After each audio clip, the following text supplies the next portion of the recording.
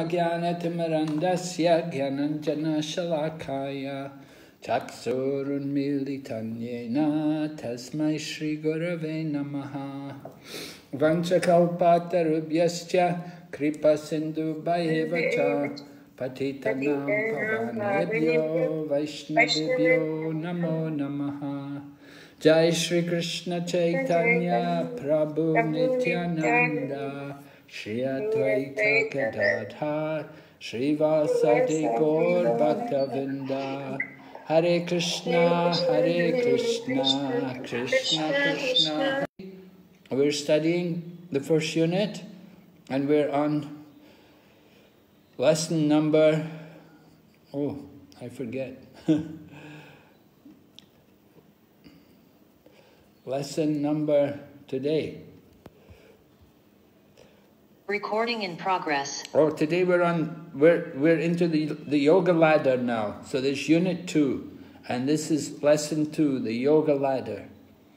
Yesterday we went through the first lesson of the yoga ladder very quickly, so we'll have a review of it today. Let's see.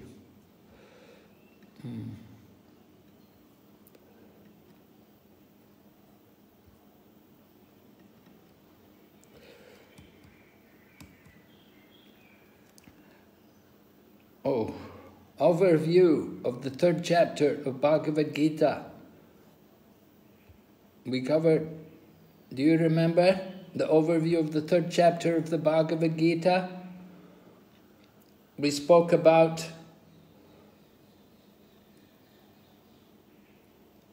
Karma Yoga, right? And we spoke about Karma Sannyas, that Karma Yoga is better than Karma Sannyas. And we spoke also about the Acharya principle. And we gave the example of Lord Krishna. Lord Krishna himself is an example of somebody who works, although he doesn't need to work. And then Janaka Maharaj is also there. He doesn't need to work, but he works because the example is very important. We have to teach by example. And then at the end of the 3rd chapter, Arjuna asked his question. Who remembers what is Arjuna's question in the 3rd chapter? Yes? Who remembers?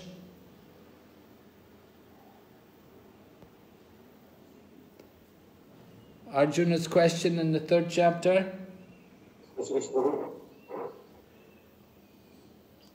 Hare Krishna Maharaj, can you hear me? Yes, go ahead, Prabhu. Yeah, Arjun said in text number 36, O descendant of Vishnu, by what is one impelled to sinful acts, even unwillingly, as if engaged by force? Yes, yes, thank you, Prabhu. And then Krishna replies in some detail to that question, and he explains that the cause of lust, first where it comes from, right? Is a lust only, Arjuna, born of contact of the material mode of passion, and later transformed into wrath. And it's an all-devouring sinful enemy. It burns like fire, and never satisfied, and it's situated in the senses and in the mind and the intelligence. And we should conquer that lust by regulating the senses and cultivating spiritual knowledge. So like that was explained at the end of the 3rd chapter. Then we explained a little bit about the practices of karma kanda, karma yoga, jnana yoga, and dhyana yoga. All right, the practices of these different yoga systems. Karma kanda, people will practice karma kanda. Generally, they will worship the demigods when they do karma kanda activities. That's usually the process. They want to get material benefits, and they will often worship the demigods for that. And karma yoga, how does one perform karma yoga? What should he do?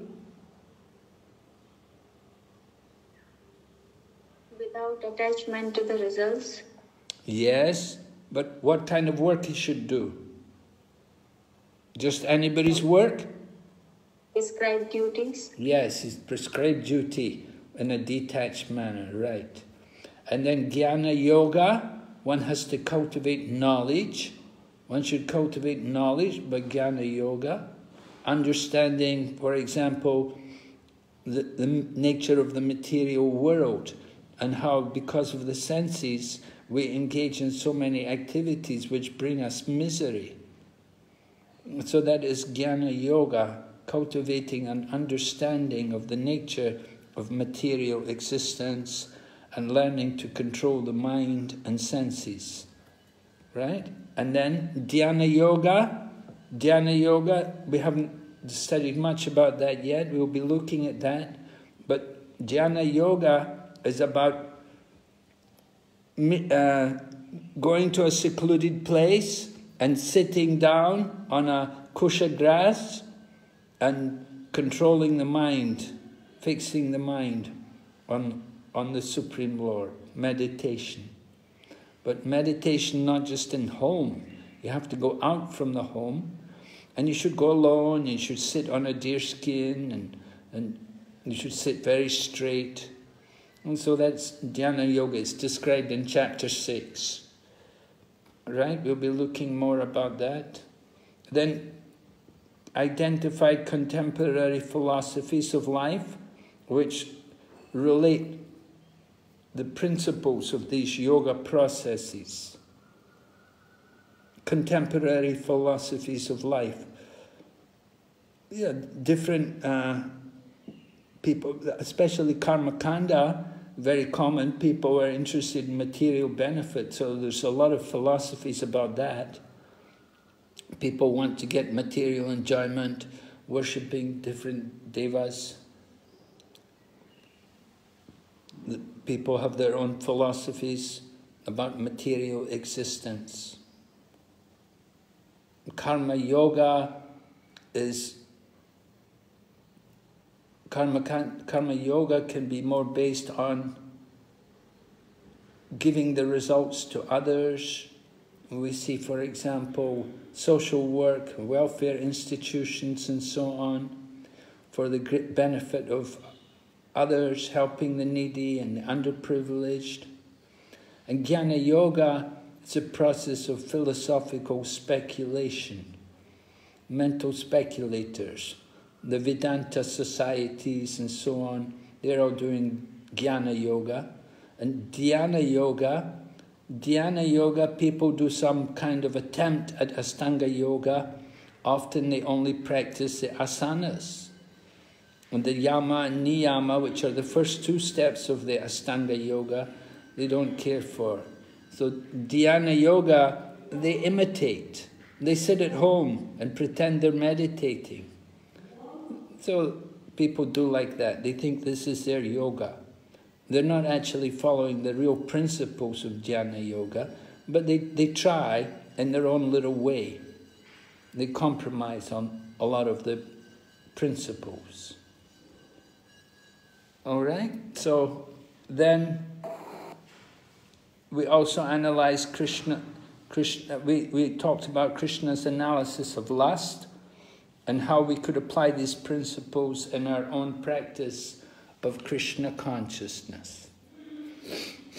Particularly, we want to try to be regulated in Krishna consciousness, try to be regulated in eating and sleeping and recreation and work, and be very conscious, try to avoid anger, because anger is the younger brother of lust. So we want to be careful about controlling the mind and senses. The best way is to keep ourselves fully engaged in Krishna consciousness. All right? Are there any questions on these points which we discussed yesterday? Anybody has any query before we go on? Yes, Maharaj, there are two devotees who raise them. Yes? Yeah, Ramani Mataji. Hare Krishna, Dhanavad Pranam Maharaj. Maharaj, is Karma Kanda people do follow Vedic principles? Yes, they may follow Vedic principles. Yes, Karma Kanda is discussed a lot in the Vedas. The majority of the Vedas are describing Karma Kanda. Then sense enjoyment, Maharaj, they do sense enjoyments? Yes. Yeah, the Vedas talk about sense enjoyment, yes. What is the difference between Karma Kanda person and the Karma Yoga person, Maharaj? Well, the Karma Yogi, he's a transcendentalist. The Karma Kandi, he's on the material platform. Therefore, you see in the Bhagavad Gita, Lord Krishna says in the Bhagavad Gita, Traigunya Vishaya Veda, Nais Traigunya Bhavarjuna. Lord Krishna is saying to Arjuna that the Vedas deal with the three modes of material nature. And Lord Krishna advises Arjuna, rise above the modes, O Arjuna. Be transcendental to them. Lord Krishna encourages Arjuna to transcend the path of Karma Yoga and come to, at least to the platform of, to transcend Karma Kanda and come to the platform of Karma Yoga. Karma Yoga is on the material platform. You're still in the modes of nature. But Karma Yoga is transcendental. You can be transcendental on that. Maharaj, what will be the destination for a person in Karma Yoga? Well, we'll see. We're going to discuss that today, and I think today we'll look at that. Karma Yogi, generally, you see there are different kinds of Karma Yogis. There's the Niskam Karma Yogi and the Sakam Karma Yogi. The Sakam Karma Yogi is someone who is more attached to the results of his work. But the Niskam Karma Yogi, he sacrifices all the results of his work. So the Karma Yogi, he can go up to the spiritual world. He can go up to into the spiritual world. He can. Sometimes Karma Yogis can be impersonalists. Sometimes, it's possible that a Karma Yogi is an impersonalist. He's not actually devoted to the Supreme Lord. He's just detached from the work. He's detached from the results. But his motive may be to enter into the Brahman. But the Karma Yogi can also go on to become a devotee and go to the spiritual world. Okay, thank you so much. Yeah. And Rishikesh has a question? Hare Krishna Gurudev, Maharaj once again. I just wanted a little clarification on verses 41 to 43. Just one question, summing up all the three verses. 41 says, in the very beginning, curb the great symbol of sin by regulating the senses. And this is the point, by regulating the senses. So importance has been given to regulate the senses, and my understanding is because they are not as subtle as the mind or the intelligence, so they are the easiest one to control. But when we go to the next verses, even in the purports, the importance is given to control of by the self or by intelligence or by mind, and there's a mixture of importance on mind. It's not very clear as in verse 41, where it says, control the senses, full stop. It's clear. But the next verses do not clearly say what they want us to control first. They rather make it a bit muddy, or probably muddy for my neophyte mind. Can you please clarify on that? Well, you did mention in the beginning, right? In the beginning, control the senses. So, in order to control the senses, it does involve the mind. We cannot expect to control the senses without the help of the mind. And so, the mind is certainly going to be involved there. The mind is used to engage the senses in different activities.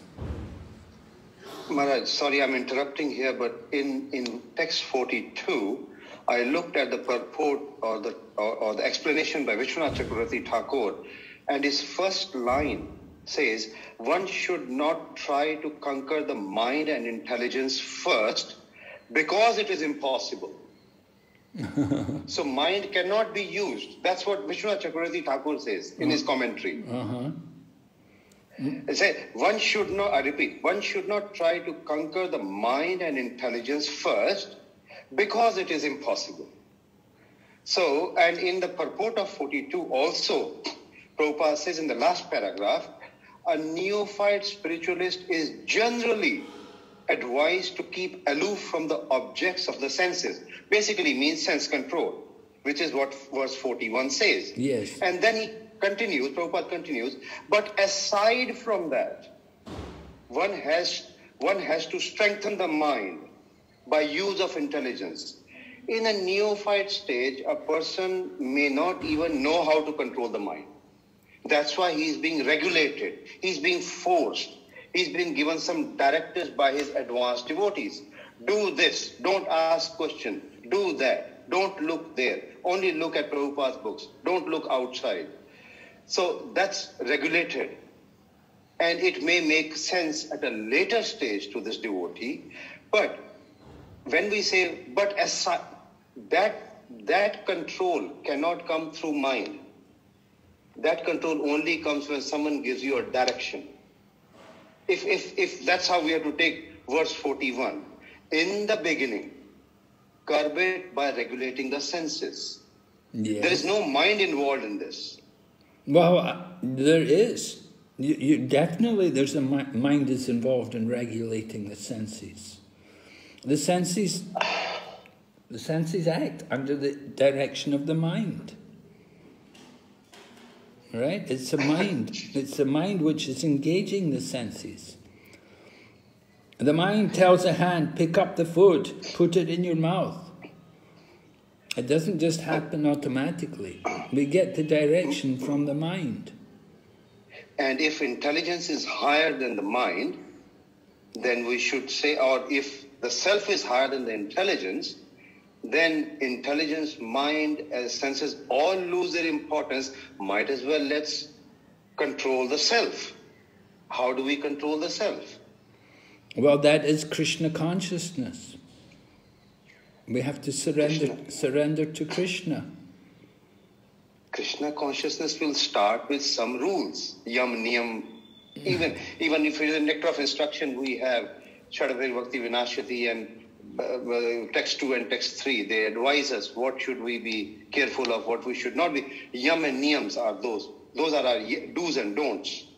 So isn't that controlling our senses? Yes. It's not mind involved. Mind is always involved. The mind is always there. The mind is overseeing the senses.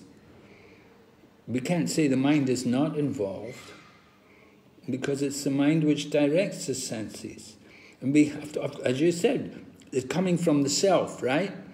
So that we take shelter of the ultimate self, the super soul, the Lord in the heart. We take shelter of him. And where is that super self? It's not just only in the heart, but we take shelter of the external manifestation of the self, which is there in the form of the spiritual teacher. So the spiritual teacher is there. He is the manifestation, he's the external manifestation of the super soul. And he's there to guide us, to tell us what to do. Maharaj, how does a neophyte know the self? We hear about it from Bhagavad Gita. We hear. Maharaj, if we are at the stage of Bhagavad Gita or understanding Bhagavad Gita, we are already at a higher stage than a neophyte. Well, no, not necessarily. We are still neophytes, even though we're still, you may say we're studying Bhagavad Gita, we're not neophytes. No. Yeah, definitely, you can still be a neophyte, we can be studying Bhagavad Gita. Maharaj, could the interpretation be, when I'm looking at the last paragraph of text 42, Prabhupada says, a neophyte is generally advised to keep aloof from the objects of senses. But aside from that, the mind has to be strengthened. Could we say that at a neophyte stage, even if, as you rightly said, okay, even if we are studying Bhagavad Gita, doesn't mean we are not neophytes. At a neophyte stage, could we say, yes, we need to put more importance to control of the senses by regulative methods, Vaidhi Bhakti. But as we slightly advance, we need to consider controlling the mind in a more serious manner. Is that correct? Or will that work as an interpretation? Yes, definitely. But as we go on, we have to control the mind more and more. We have to control the mind. That at every stage, the mind has to be controlled. Thank you, Maharaj. Yeah. In the beginning, as a neophyte, of course, our mind is restless and obstinate. There's so many thoughts entering into the mind. But still, we make use of the mind to engage it in hearing about Krishna. We absorb the mind. We hear about Krishna. We chant Krishna's name. Of course, sometimes Prabhupada would simply say, it's not a question of the mind. He said, we just use our ears to hear and our tongue to chant. So that is the beginning of Krishna consciousness. That's our neophyte stage. We use the tongue and the ears. And gradually the mind is drawn to hear about Krishna and to think of Krishna. Thank you, Maharaj. That helps because this interpretation that we just discussed in the very end is neither given by Balavidya Bhushan nor by Vishwanath Chakravarti Thakur, but it seemed to be a correct, so I wanted to confirm it from your mouth, and thank you very much. That helps. Okay, thank you. So we'll go ahead. So we're going to look at the yoga ladder here, and we'll see how the different yoga systems relate and connect to each other and what their goals are. First of all, karma kanda leads to karma yoga. So from the chapter 3, text number 11 purport, Srila Prabhupada is described, by performance of yajna, one's eatables become sanctified. And by eating sanctified foodstuffs, one's very existence becomes purified. By the purification of existence, their finer tissues in the memory become sanctified. And when memory is sanctified, one can think of the path of liberation. So Srila Prabhupada is describing here how we offer our food to Krishna and how we eat prasadam.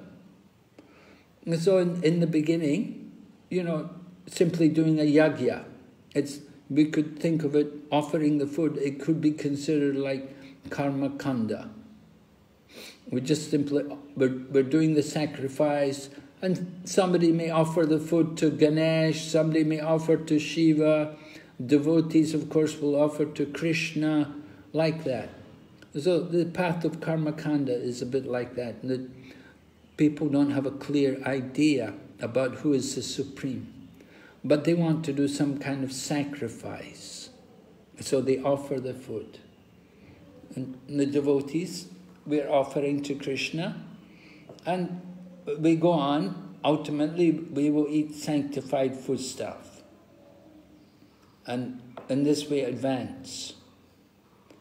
So eating, very important part. Of course, everybody has to eat. We want to eat prasadam.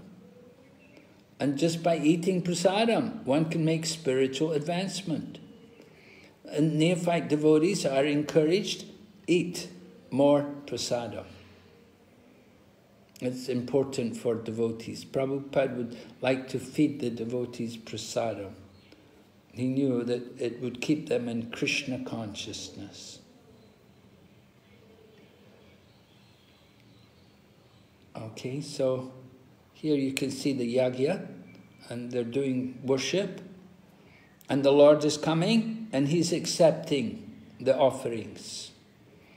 Lord Vishnu is coming to accept the offering of the yajna. Lord Vishnu is worshipped in all yajnas as the chief beneficiary. So this is the system of sacrifice. Of course, we want to please Lord Vishnu. We want to make a nice offering. Here from Bhagavad Gita 3:15, Tasmat sarva gatam brahma nityam yagne pratishtitam. The all-pervading transcendence is eternally situated in acts of sacrifice. The all-pervading transcendence, meaning the Supreme Lord.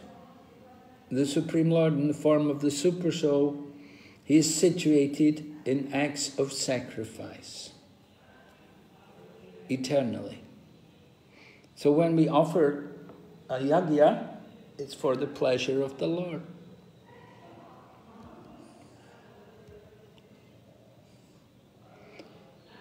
Oh, here's a little exercise for the devotees. See if you can do something with it. Respond with reference to Bhagavad Gita 3:10 to 16. Respond with reference. Let's see the question. Okay, first one. Just let's see if you can respond to this. You meet a gentleman at a home program who criticizes ISKCON for neglecting to worship the demigods. All right, how many people do we have here today? We have 43, Maharaj. 43. All right, so we want to have 3 groups, or we could have 6 groups. 6 into 43, but 6. About 7 people in a group. And we can have 6 groups. All right? Can you arrange it, Prabhu? Yes, Maharaj. Right? So the first 2 groups will deal with this question. How would you answer it? You meet a gentleman at a home program who criticizes ISKCON for neglecting to worship the demigods. You have to respond with the help of Bhagavad Gita chapter 3 verses 10 to 16. All right, that's the first question. Then the second question. Second group means group 3 and 4. And it's a talk-back TV program. Has a section on environmental issues. The interviewer has invited you on the show to discuss a spiritual solution to our environmental challenges, the Vedic perspective. Right? A spiritual solution to our environmental challenges, the Vedic perspective. How would you respond? How will you deal with it? And then the third group, in our modern technological society, it's believed that by intelligence and use of natural resources, man can produce all his necessities. The notion that there are demigods who supply heat, light, rain, etc., and who should therefore be supplicated is considered a primitive absurdity. How are you going to respond to this? It's a real challenge. All right? Is it clear? So three questions there, and we'll have 6 groups, so there'll be 2 groups dealing with each question. Yes, Maharaj. Have you got the questions? Maybe you have to tell the devotees what group they're in so they can make a note of the question. Yeah, so Maharaj, first question is why neglecting demigods? Second is related to environment, how like we can do by natural by our progress we can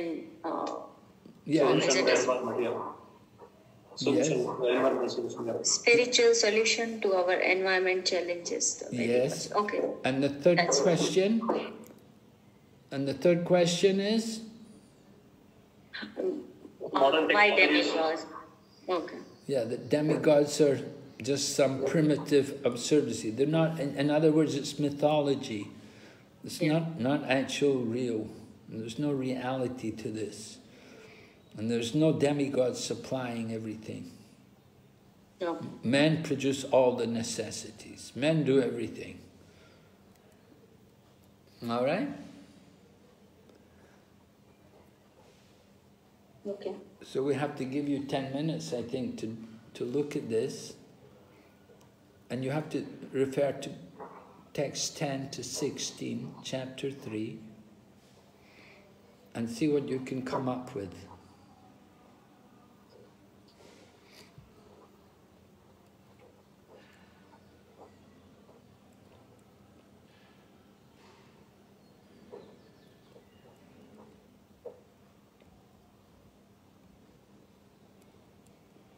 All right, Prabhu, did you make the groups? Yes, we have the groups ready.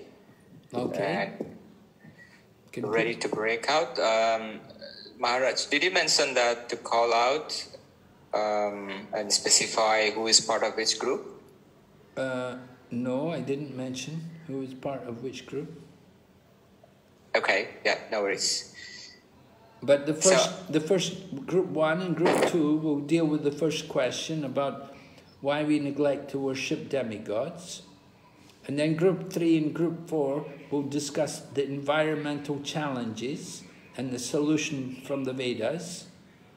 And group 5 and 6 will talk about the actual reality that there are demigods, that it's not just simply mythology, that there are some controlling intelligent beings behind the world, behind nature,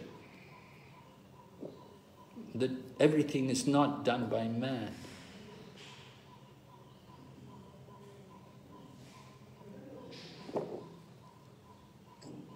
Okay, so we can break into groups?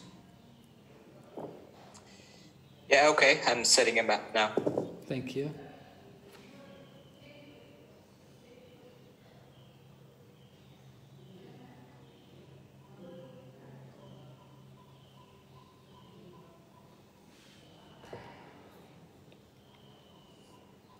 Hare Krishna.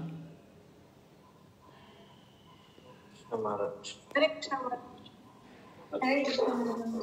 Hare Krishna. So which group are we? We are in group 5. Oh, group 5, okay. So we have the challenge to deal with these very atheistic, materialistic people who don't believe in any higher intelligent beings above humans. They think men are the God themselves.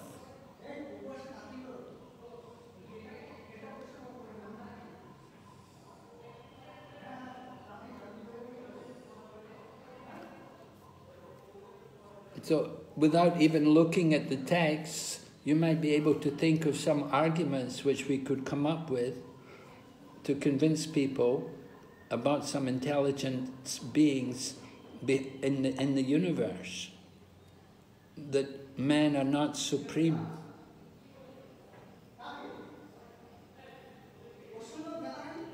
And we see actually men have not done any real good for the planet. They've created a lot of havoc on the planet. What have we actually done for the good of the planet? What has man done?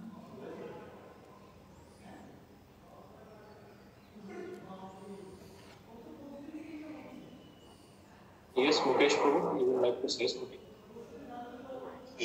Maharaj, we can give the example of the planets. So many planets are revolving in their own orbits, and someone has put those planets in the. Prabhupada gives this example that so many solar system and the planets are revolving in their orbits, So there is superior intelligence.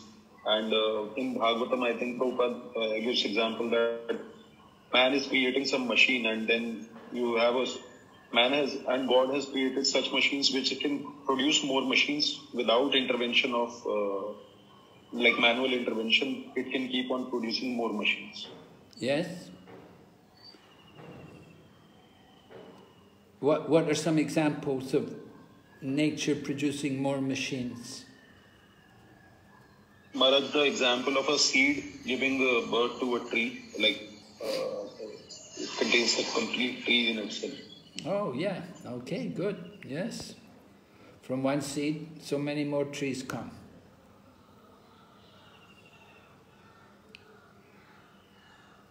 So the trees generate themselves without the help of man.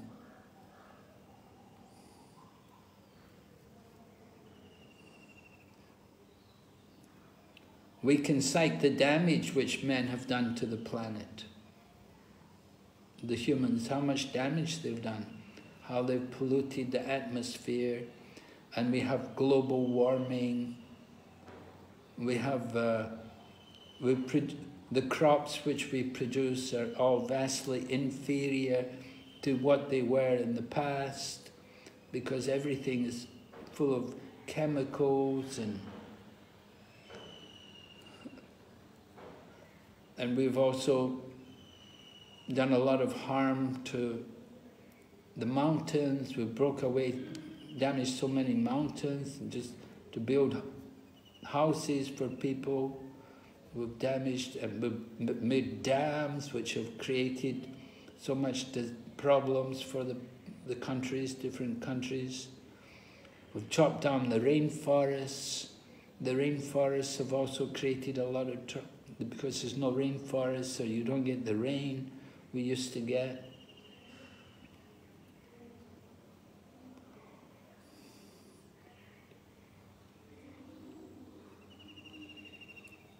So what good have men actually done for the planet? Have they done any good for the planet?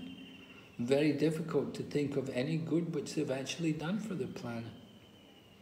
But everything was actually there by the grace of God. Prabhupada describes how in the past the oceans were full of gems like pearls and coral, valuable stones. They were all there in the ocean. And in the mountains also there was gold and silver. These things were all there. They were gifts of God.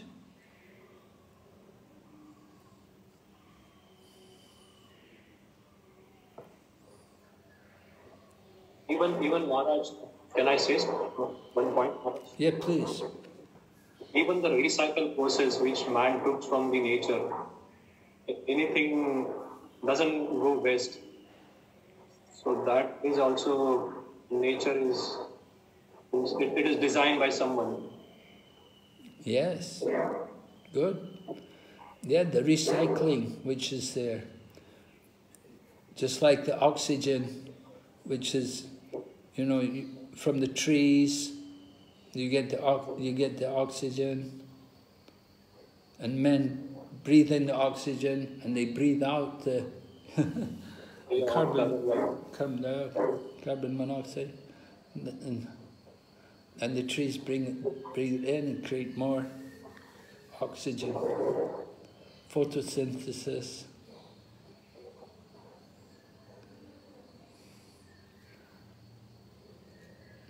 Modern technology cannot produce grains.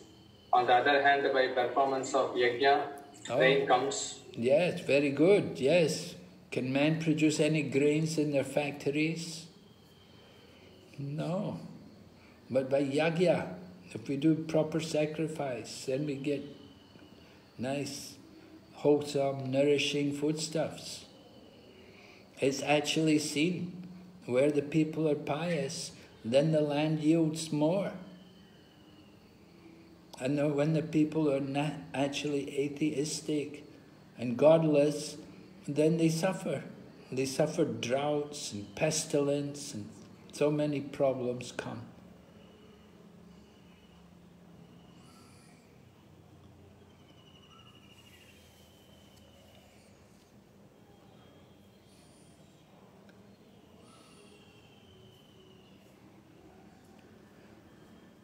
What do you say, Prahlad? Krishna Maharaj. Maharaj, can we also say that when they try to manufacture something, they use other raw materials that come from nature, so they come from God in the end? Yes, right. Yes. That everything which they've produced, their motor cars and their computers and everything, it's all, they need basic resources which all come from nature, provided by God. Well, where did it come from? They will say, well, it's just by chance. It doesn't come, there's no God. They don't believe in God. So you can't just say God, because they don't believe in any God. They just say, no, it's nature. It's just by chance it's all there. Everything is chance for them. Materialistic people. They don't see God anywhere in their creation. So if you start talking about God, they say that's your sentiment. You have to explain it in a different way. You have to ask them, where does everything come from in the beginning? All the natural resources, where is it all coming from? They say, oh, it's just there, just by chance.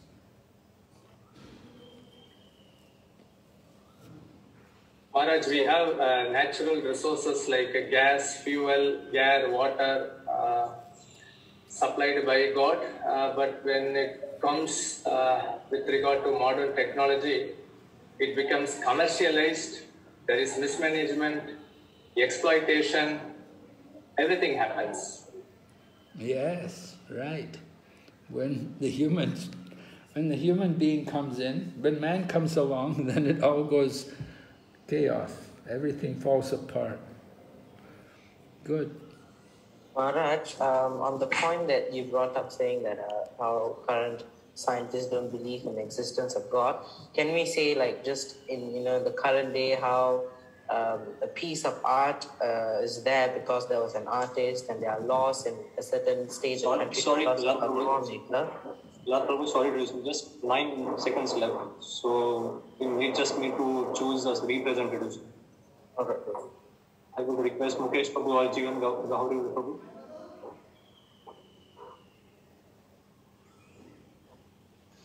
Sure, Guji. Jivan Gauri Prabhu, would you like to move?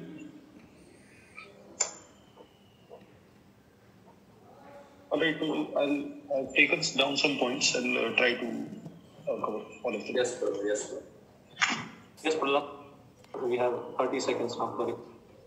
So Maharaj, saying that how laws are there because of a lawmaker, can we also say that natural laws of physics and the beauties of nature are there because there is also a creator behind them, and that creator is God? Well, all right, you could establish, but the issue today is actually demigods. How do we talk about the demigods? Right?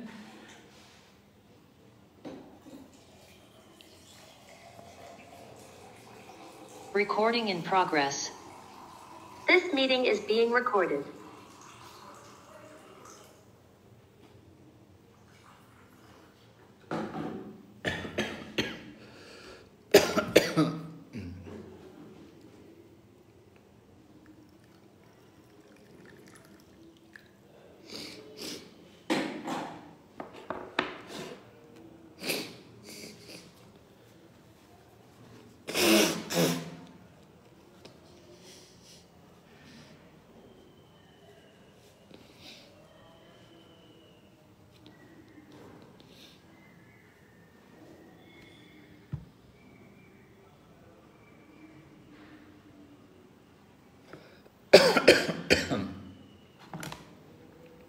All right, everyone's back.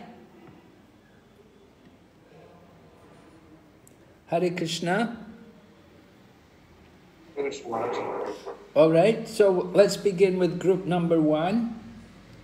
Do we have a spokesman for group number 1 to tell us about how you're going to... Yes, Hare Krishna. So let's look at the question of group number 1 here. the gentleman is concerned, criticizes ISKCON for neglecting to worship the demigods. So, how are you going to respond? Group 1? Hare Krishna Maharaj, yes, I'm the spokesperson on the behalf of Group 1. So we discussed some points on how to respond to such a person. So when we referred to the verses from 3.10 to 16, we found out that demigods, they are only empowered administrators who give us all of the necessities that we require, because they are authorized by the Supreme Lord and they are appointed officers under the Lord. And so the second point that we got was that when Lord Krishna is worshipped, the demigods, who are the different limbs of the Lord, they are also automatically worshipped. And so therefore there is no separate need to worship the demigods. Like when we are watering a plant, we don't water each individual leaf on its own. We water the roots and automatically all the other leaves are satisfied and get the water. The next point that we got is that the Supreme Lord Krishna is the master of all the living entities, and in the Veda's main aim is to understand the Lord. And so when Lord Vishnu, who is worshipped as the chief beneficiary, the Yagnapati is satisfied, and so all the aims of the other yagnas are also satisfied in that way. So that is why we are not neglecting the worship of the demigods, but it is automatically done when we worship the Supreme Lord, which is one of the main aims of ISKCON. Hare Krishna Maharaj. Oh, okay. So you are saying that if we worship the Supreme Lord, we don't need to worship the demigods. All right, let's hear group 2 before we respond more. Can we hear group 2, how you responded? Hare Krishna Maharaj, yes, from group 2, Rishikesh this side. Maharaj, same question. A person at home program asking us why we are neglecting the worship of demigods. In text 10, the very first sentence or line of the translation says, "In the beginning of creation, the Lord of all creatures sent forth generations of men and demigods." So in the Sarga stage itself, the creation of demigod itself has been through the Lord. And 310 to 316 is a slow progression for those who are in the Karma Kanda stage to slowly come to Karma Yoga stage. There's a cycle of production, Anna Bhavati Bhutani, etc. So the food is subsistence of the human beings are because of food. Food is produced from the rain. Rain is produced from yagyas. Yagyas are because of prescribed duties. Prescribed duties from the Vedas. Vedas come, as you rightly said in one of the slides before this class. He said the Vedas come from, text 15 says, the Vedas come from the Supreme Lord. Consequently, the all-pervading transcendence, which is the Supreme Lord, is eternally situated in acts of sacrifice.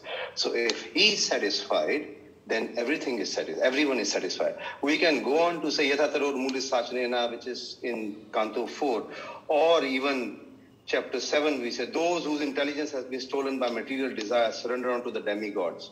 So the sum and substance is Supreme is Supreme. He produced the demigods, not the other way around.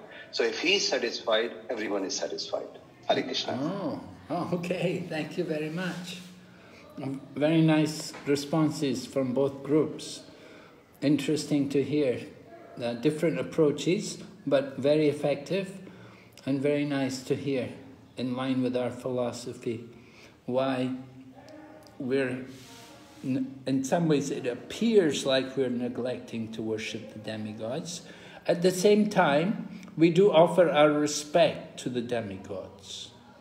We don't disrespect the demigods. We do offer our respects to them because we understand that they're superiors. They're performing valuable service on behalf of the Lord. And therefore, we do offer our respects to them.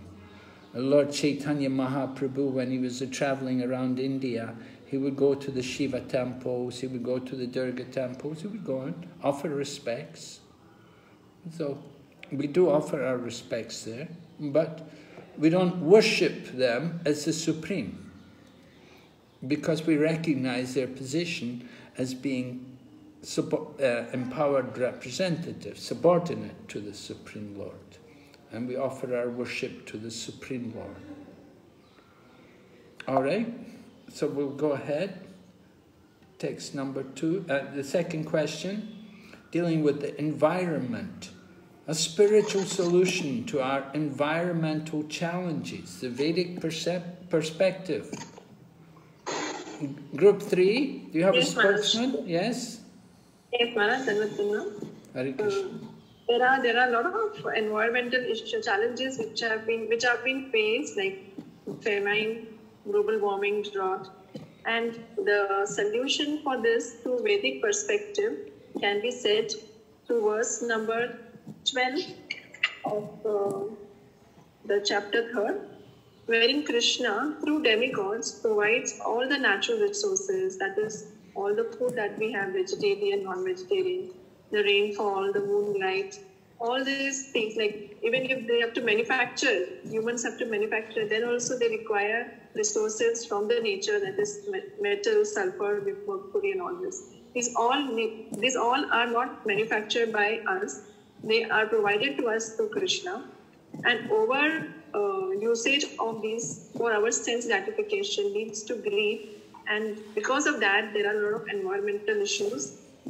If our lives are meant to use such resources only for our spiritual growth, that is for self-realization, for the purpose of self-realization, we should make proper use of them to keep ourselves fit and healthy for the purpose of self-realization, leading to the ultimate goal of life, that is liberation from the material struggle of existence.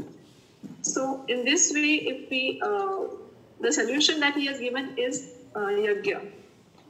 And in today's Kali Yuga, Chaitanya Mahaprabhu has provided this yajna in a very easiest form, that is Harinam Sankirtan Yajna.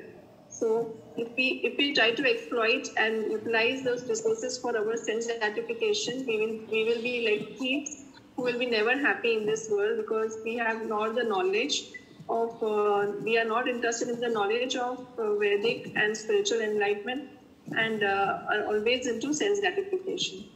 So in this way, Prabhupada ji also had suggested his disciples, when there was some drought in Hyderabad area, to go to that place and perform Harinam Sankirtan, and it was very effective. And also in Fiji, there was some Padyatra that was being instructed by Prabhupada ji along with Sankirtan. So in this way, environmental issues can be resolved by self-realized souls. All right, thank you. Very thought-provoking challenge to the environment. That if we promote Sankirtan, Harinam Sankirtan, we'll solve all of our environmental challenges. I want everyone to chant Hare Krishna and benefit. The whole planet will benefit. All right, let's hear group number 4. Hare Krishna Maharaj. So, similar to what Mataji said, we refer to verses 11, 12, 13, 14 mainly. So, verse number 12 says, Bhagavad Gita verse 12, that air, light, water are provided by Mother Nature. Same way, milk, food grains, vegetables, etc. are also provided by Mother Nature. So basically, we don't have control over these things. These are not created by us or manufactured by us in a factory. So how are we going to control them if it is not in our control and we are not manufacturing them? So it is provided by some supreme, or say Mother Nature. So definitely it is coming from some other source. So what we have to do, Bhagavad Gita recommends that by yajna, all the demigods are satisfied, because demigods are representatives and appointed by Supreme Lord to control water, rain, control air by different demigods, light, which is sun god. So all these are representatives, and by doing yajna, we are satisfying them. So yajna is the solution, since we don't have any much option because we are not controlling them. And also, yajna were different when time was old, but in this age, it is very difficult to use so much food grains and so many materials to do yajna. Again, we are on shortage side. So it is recommended in this age to do Sankirtan yajna, which is very easy, very convenient, and there is nothing to lose in trying it out. So it is best suggestion from spiritual point of view to do Sankirtan Yajna, and it will definitely satisfy the Supreme Lord and in turn to all the Devatas, and so we will have more supplies and abundance in every possible way. Okay. Okay, very, very nice, thank you. Satisfy all the demigods by doing Sankirtan, the ultimate yajna for the Kali Yuga. Okay, so this is our solution to the environment. And now the final question, dealing with these people who are claiming that man can produce all his necessities. By intelligence and use of natural resources, man can produce all his necessities. And demigods and all of these things, this is just nonsense talk, no reality, no truth in it. So group number 5, we will hear first. Group 5, who's the spokesman? Hare Krishna Maharaj. Yes, Hare Krishna Prabhu. Yeah, so we discussed 2 points. I'll try to quote them as per my recollection. So Prabhupada gives the examples of machines which are man has created machines, and then God has created machines, such machines which can go on producing more machines without human intervention, which is like the human body is like a machine and it can produce more machines. And then there is an example of trees which regenerate themselves. The complete tree is present within a seed and it can produce like unlimited amount of trees in that. And then one point was that after the human intervention, the global warming and the degradation of crops has happened. After there's so much damage has been done to the environment and to the mountains. And so due to all of this has happened because of the human intervention. But Prabhupada used to tell that in the olden times, the oceans would be present full of gems, and naturally occurring resources would be very valuable resources would be also available in nature in abundance. Like mountains used to have gold. Then another point was that the recycling is a very natural process, like respiration. Humans give out, humans and animals give out carbon dioxide, and plants release oxygen. So Jivo Jivasya Bhojanam, like it is completely natural recycling. There is no human intervention in this. Then for the example that the grains, they cannot be produced in factory. So someone who says that natural resources can be, man can do all of this. So grains cannot be produced in a factory. So grains can only be produced via agriculture. So men are basically just using raw materials and inventing things. But whatever God has given us, there is a superior intelligence behind this. So yeah, those were a few points that I could recollect. Okay, Prabhu, thank you. Thank you very much. Yes, a lot of signs there that they're claiming man can produce all his necessities, but man is very much dependent on nature to produce anything. They say man can produce all, but what can he produce? As Prabhupada used to say, where do the chemicals come from in the beginning? They say life comes from chemicals, and Prabhupada would say, well, where do the chemicals come from? So here they're talking about use of natural resources that can produce, but where do these come from? So we should understand there is some intelligence behind the universe. Yes, let's hear group 6. Hare Krishna Maharaj. So the question says, in our modern technological society, so let us see what is the aim of modern technological society. The gross materialistic thieves have no ultimate goal of life. They are simply directed towards sense gratification. This is the first thing, why modern technology is not able to understand what the reality is. And the next two things, intelligence and use of natural resources. First of all, intelligence. Whatever we are doing today, we are doing it because of intelligence. And in chapter 7 and verse 10, the Lord says, Buddhi matam asmi. That He is the source of that intelligence which man is claiming to be his own and using and saying that we don't need demigod, we don't need God, we don't need anybody else. So that's why the modern technological men are not, knowing this, or they are ignoring the fact. And the next thing is the use of natural resources. So they can produce things, as very correctly Mukesh Prabhu said, that they can manufacture things in the factory, but where is the raw material coming from? Like, the sunlight, air, fire, water, soil, all of these things. What is the source? From where they are coming from? So they are ignoring the fact that these things are not under their control. They cannot manufacture. Even they say that we go non-vegetarians and we are eating animals. See, animals are eating something. No, animals are eating plants, and plants, they are growing in soil. And again, you don't have any control over soil or the environmental conditions or anything else. So how can you say that you are controlling and you don't need anybody else? You don't need demigods to be giving you anything. So if we need to produce something in the fields, then we would, need demigods, and we would have to do, yagna also to get the rains. So this is the thing which we got, and it is mentioned in the verse 14.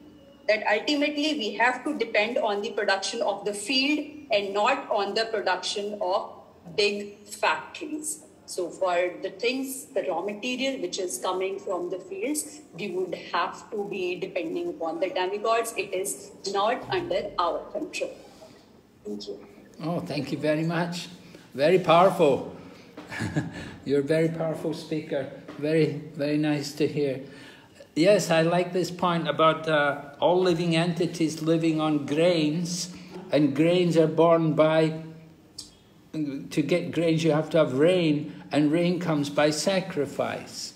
And as the other group said, we heard before in another group, they were talking that there was a drought in Andhra Pradesh one year, and the devotees went there and did Sankirtan, and the rain came. And so actually the real solution to make sure there's proper rainfall, we have to do more Sankirtan.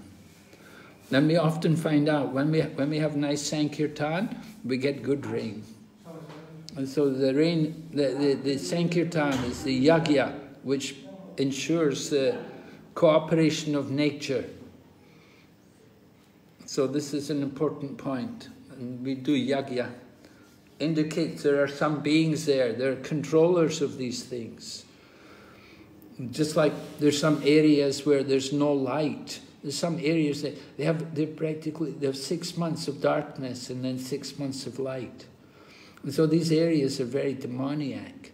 If you go to these places, you can see how people live, how they become very demoniac because it's so artificial.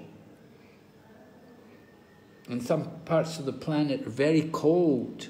There's no heat, it's just so cold, it's so freezing. And people are living in this very cold climate. So it's very depressing and miserable for them. But where you worship the demigods, then you see there's proper light and heat and rain. Everything is provided. And these demigods they're like the administrators under the Supreme Lord. Just like in a government, there's one Supreme Governor, and below that he has his different ministers. So the Supreme Lord, he has also his hierarchy, and they're the demigods. So when people say they don't believe in demigods, they don't believe in God either. They're actually atheists, so they're rascals. Right? We want to expose these people. It's just rascaldom to say there's no God in control. So we're preaching about God, we want to challenge these people and prove to them actually there is God. Okay, so thank you all very much for your very nice participation in this exercise. We'll go ahead. Prahlad Prabhu, would you like to read this for me, please? Yes, Maharaj. This is a cycle. We are living on food grains. Grains, vegetables, they are actually our food. Now I'm living and getting energy by eating grains and vegetables, and how my energy should be utilized. It should be utilized for the purpose from where I'm getting energy. I'm getting energy from the Supreme Lord by supply of this foodstuff. Therefore, my energy should be utilized for the service of the Supreme Lord. Bhagavad Gita, chapter 3, text 11 to 19, Los Angeles, December 27, 1968. All right, so what's the cycle? What cycle is this Prabhupada is talking about? Can you explain, Prahlad? This is the cycle of, it's basically how we live, Maharaj. So we are dependent on, we're always dependent on nature. We're living off grains, and these grains come from rain and all. So we are very dependent. Yeah, so what is the cycle?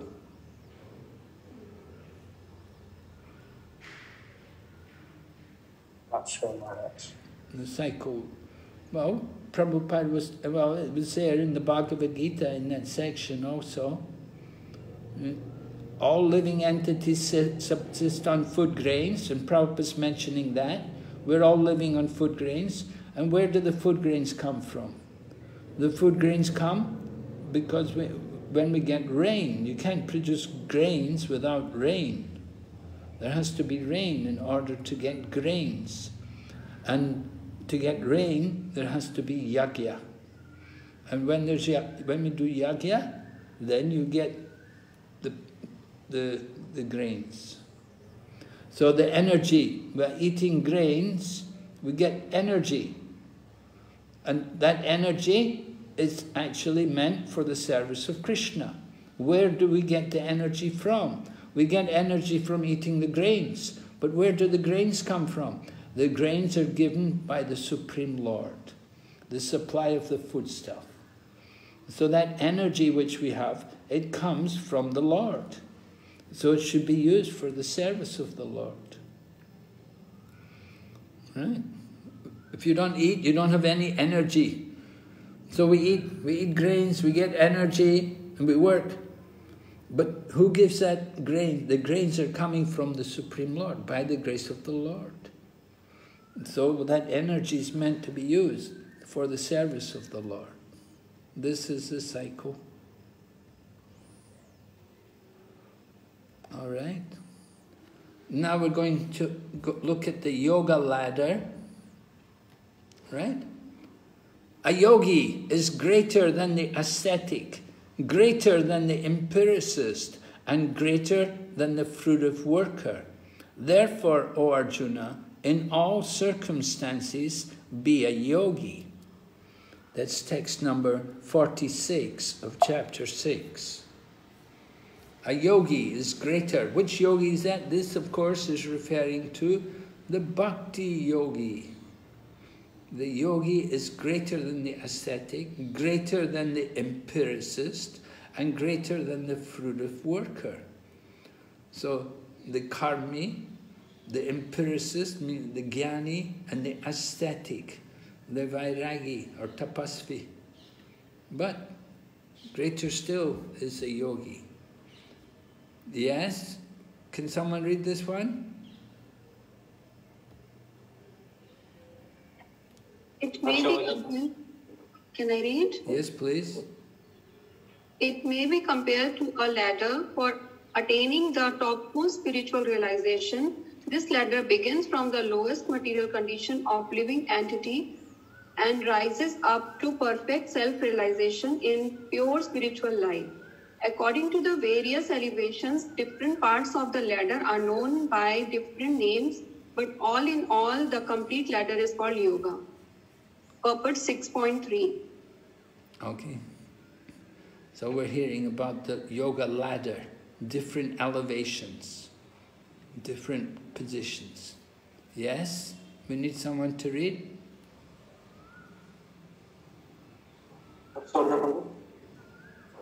Gradual progress. Yes, the gradual progress of yoga system.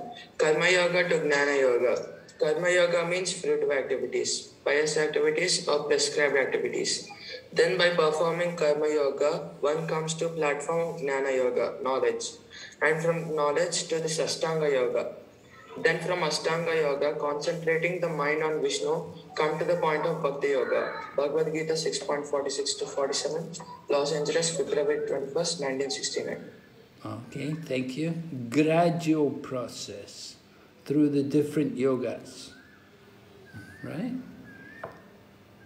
At the bottom we have the Karma Yogi, then above the Karma Yogi is the Jnana Yogi, and above the Jnana Yogi you have the Dhyana Yogi, the Ashtanga Yogi,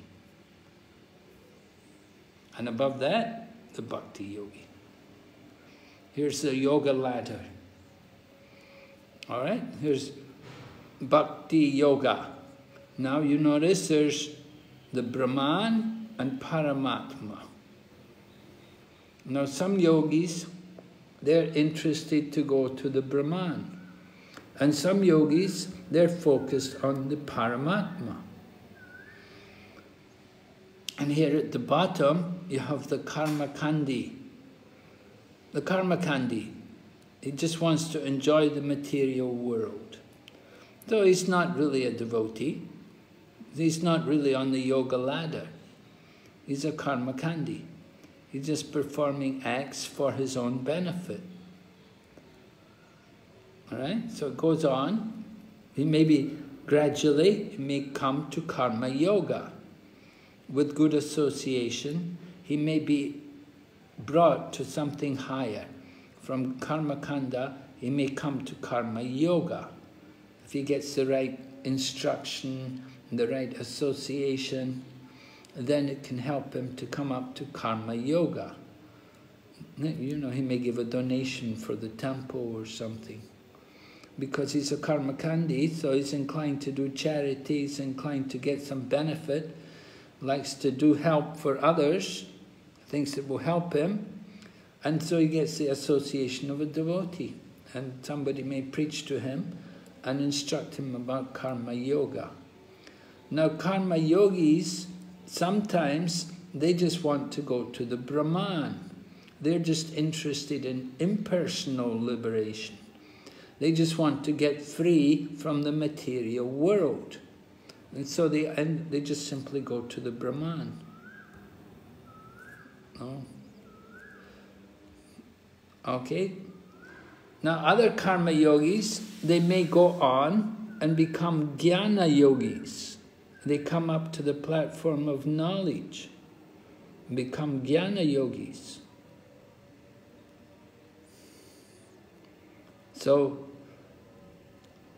they get, you know, generally Karma Yogi doesn't know much, he doesn't have much knowledge, but somehow because he's doing pious activities, he's performing his duty nicely, he gets good association and he gets some knowledge, and he comes up to the platform of Jnana Yoga. And from the platform of Jnana Yoga, again, he may be attracted simply to go to the Brahman. He's interested in achieving the impersonal liberation. The impersonal liberation is easier for people to appreciate than the divine nature of the spiritual world. Not everyone is ready to accept the nature of the spiritual world and the Lord with his different Shaktis and planets and everything. And so some people, they simply think of the oneness, the nature of the Brahma Jyoti, Sayujya Mukti, impersonal liberation. So Jnana Yogis, they like to often go there. But other Jnana Yogis, with the knowledge they get, they may take up meditation and they start to do Dhyana Yoga. They're meditating. And they will realize, of course, when they're meditating, some of them, not all, will meditate on the Paramatma, the Super Soul, the Lord in the heart. And from the Paramatma, they can go on and come to Bhakti Yoga. All right, so there are links between the different yoga systems. Here, we've listed some of the different connections here, different verses. Let's see. Can we have someone read for us, please? Just the translation of the verse, chapter 2, text 31. Yes, yes, Ramani Mataji.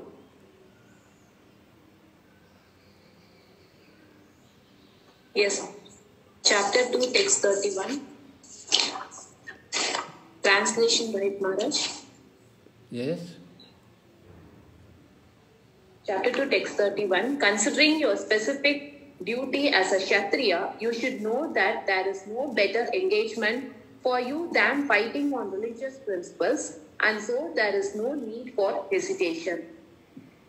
Okay, so fighting on religious principles. So this is coming to Karma Yoga. The idea of doing the duty, but according to religious principles, becomes Karma Yoga. All right? And then 3.11, what does it say? 3.11. The demigods being pleased by sacrifices will also please you, and thus by cooperation between men and demigods, prosperity will reign for all.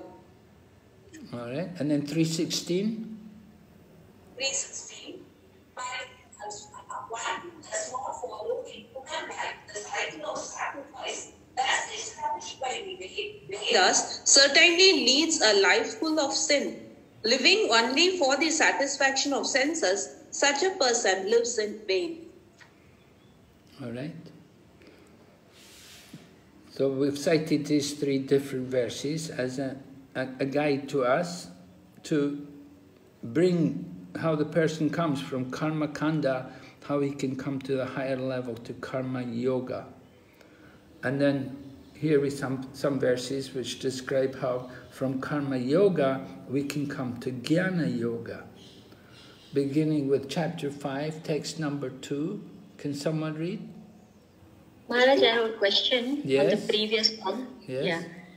So in 3.11 it said about sacrifice and pleasing the demigods. So it's more of karma kanda, right? It's just because it is Krishna saying it becomes karma yoga, or?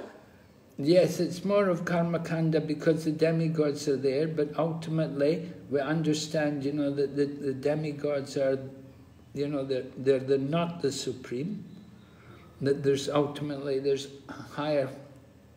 a supreme over everyone. The demigods, they're giving results which are limited and temporary. And so the thoughtful person will want to get some more eternal benefit. And you think how to get some eternal benefit. Worshipping the demigods, we're getting material benefit, but that's only temporary. How can we get eternal benefit? That will bring him to karma yoga. When he begins to contemplate how to get something higher, rather than just the temporary benefits of the material world. It's not a question, you don't want to really bring in Krishna at this point, it's not there. But the karma yogi is just somebody who wants to work in a detached manner. He's sacrificing the results. The question is, who is he sacrificing the results for? Now, karma kanda is sacrificing the results for his own benefit. But as he thinks about it, he will go on to understand that the benefit I'm getting is just temporary. How can I get eternal benefit? How can I get greater benefit? And so then he will learn about karma yoga. This, if he works for the Supreme in a detached manner, then he will get the benefit. So this is the idea. Yes? And then we speak about karma yoga, how it becomes jnana yoga. Chapter 5, text 2. Someone read. The personality of Godhead replies, the renunciation of work and work in devotion.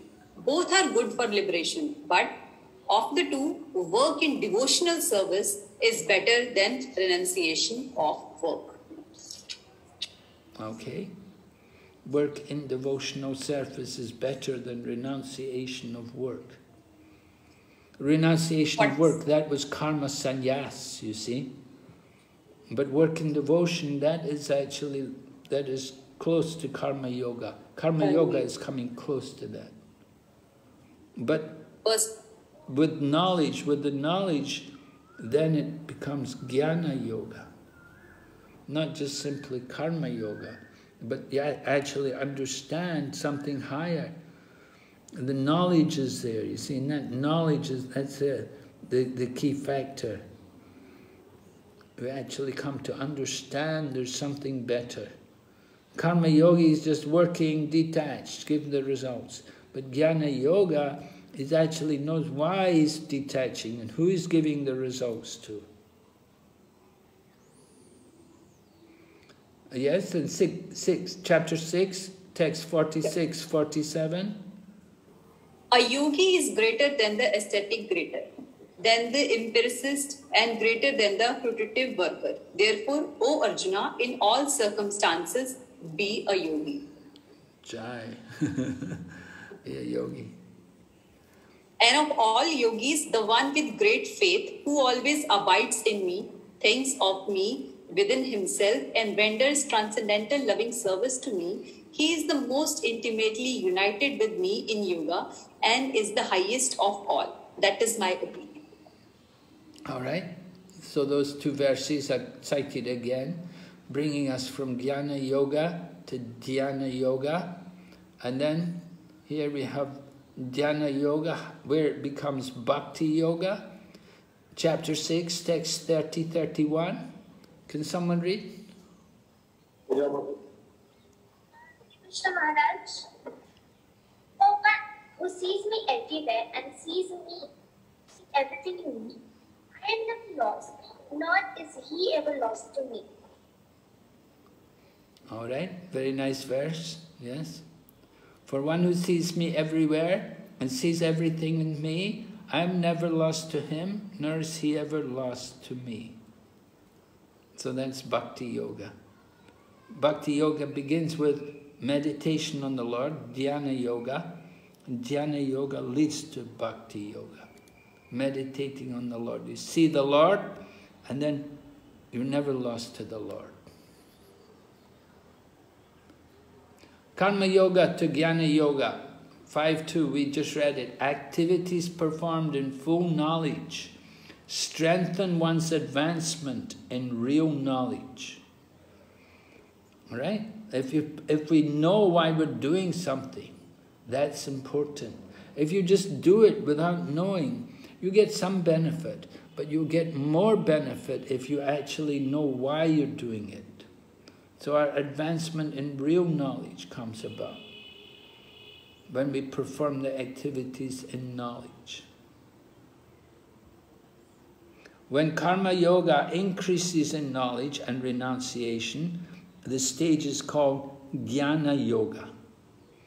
So increasing in knowledge and renunciation, then karma yoga comes jnana yoga. There's karma yoga, not much knowledge, and maybe even not much renunciation. But as the renunciation increases, the knowledge increases, then it becomes jnana yoga. And when jnana yoga increases in meditation on the super soul by different physical processes, and the mind is on him, it is called Astanga yoga. So the mind is on him. Jnana yoga increases in meditation. Jnana yoga is just the knowledge, but when we start to meditate more, then it becomes Jnana Yoga. And finally, Jnana Yoga to Bhakti Yoga, Sarva Bhuta Stitam Yomam Bhajati Ekatvam Astita. Such a yogi engages in the worshipful service of the Super Soul, knowing that I and the Super Soul are one. Bhagavad Gita, chapter 6, text 31. So, understanding the Super Soul is the Lord, they will engage in the devotional service. He engages in the service of the Super Soul. That is Bhakti Yoga. So from Dhyana Yoga comes to Bhakti Yoga. Such a yogi turns into a pure devotee, cannot bear to live for a moment without seeing the Lord within himself. Chapter 6, text 30, purport. All right, so here's our yoga ladder again. You can see Karma Kanda to Karma Yoga to Jnana Yoga, Dhyana Yoga. Jnana Yogi's meditating on the Paramatma and realize the Paramatma, then he goes on to take up Bhakti Yoga. But some other people, like sometimes the Karma Yogi, he will go to the Brahman. Sometimes the Jnana Yogi will also go to the Brahman. You see? They don't always follow the yoga ladder. Some karma yogis will go on to Jnana Yoga and Dhyana Yoga, and other karma yogis will just go to the Brahman. They'll be attracted to the impersonal Brahmajyoti. So, we should understand that. Same yukta tamo mata. Bhakti is the highest of all. Bhagavad Gita 6:47. All right? Oh. So we presented an overview of Bhagavad Gita, chapter 4 and 5. Oh, actually that's coming. That's in the next lesson. That's not there. Maharaj, can we ask a question? Yes. Yes. Thank you, Maharaj. Maharaj, we talked about, if we can bring the slide, please, for the yoga ladder, please. We mentioned Karma Yoga, Karma Kand to Karma Yoga to Jnana Yoga. Now, when it comes to Jnana Yoga, I'm still confused about what exactly is the Jnana we are talking about, because there are two different references that I see of Jnana. One is, Jnana means Sankhya, means soul and body are different. Body is made of the 5 elements, so that's also Jnana. The soul is separate from the body. That's one kind of Jnana. The second Jnana, which seems to be relevant here, is, because we are talking of Karma Yoga, the Jnana of prescribed duties. What are my prescribed duties? So, in this case, in this yoga ladder, from Karma Yoga to Jnana Yoga, in Jnana Yoga, which Jnana are we talking about? We're talking about the knowledge of the soul.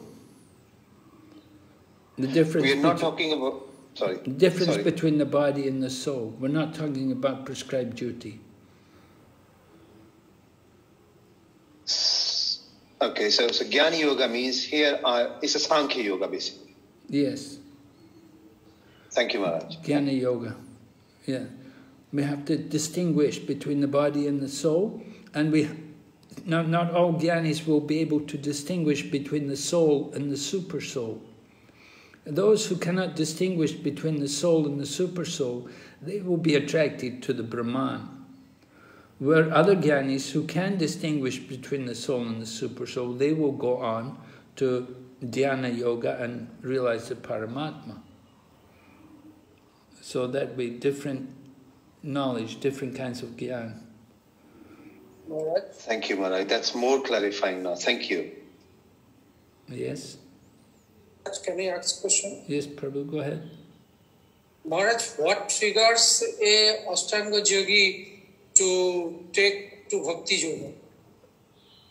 Ashtanga yogi, what inspires him to take to Bhakti Yoga?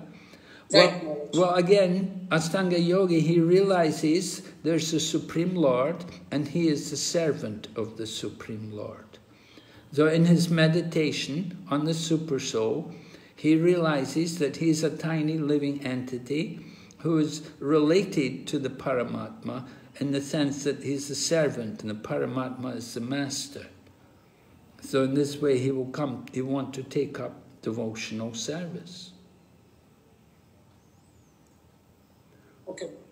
He realizes his position as being subordinate to the Super Soul. Now if the yogi thinks, I am the Super Soul, then he'll go to the Brahman. Right? He's not able to distinguish between the Jivatma and the Paramatma.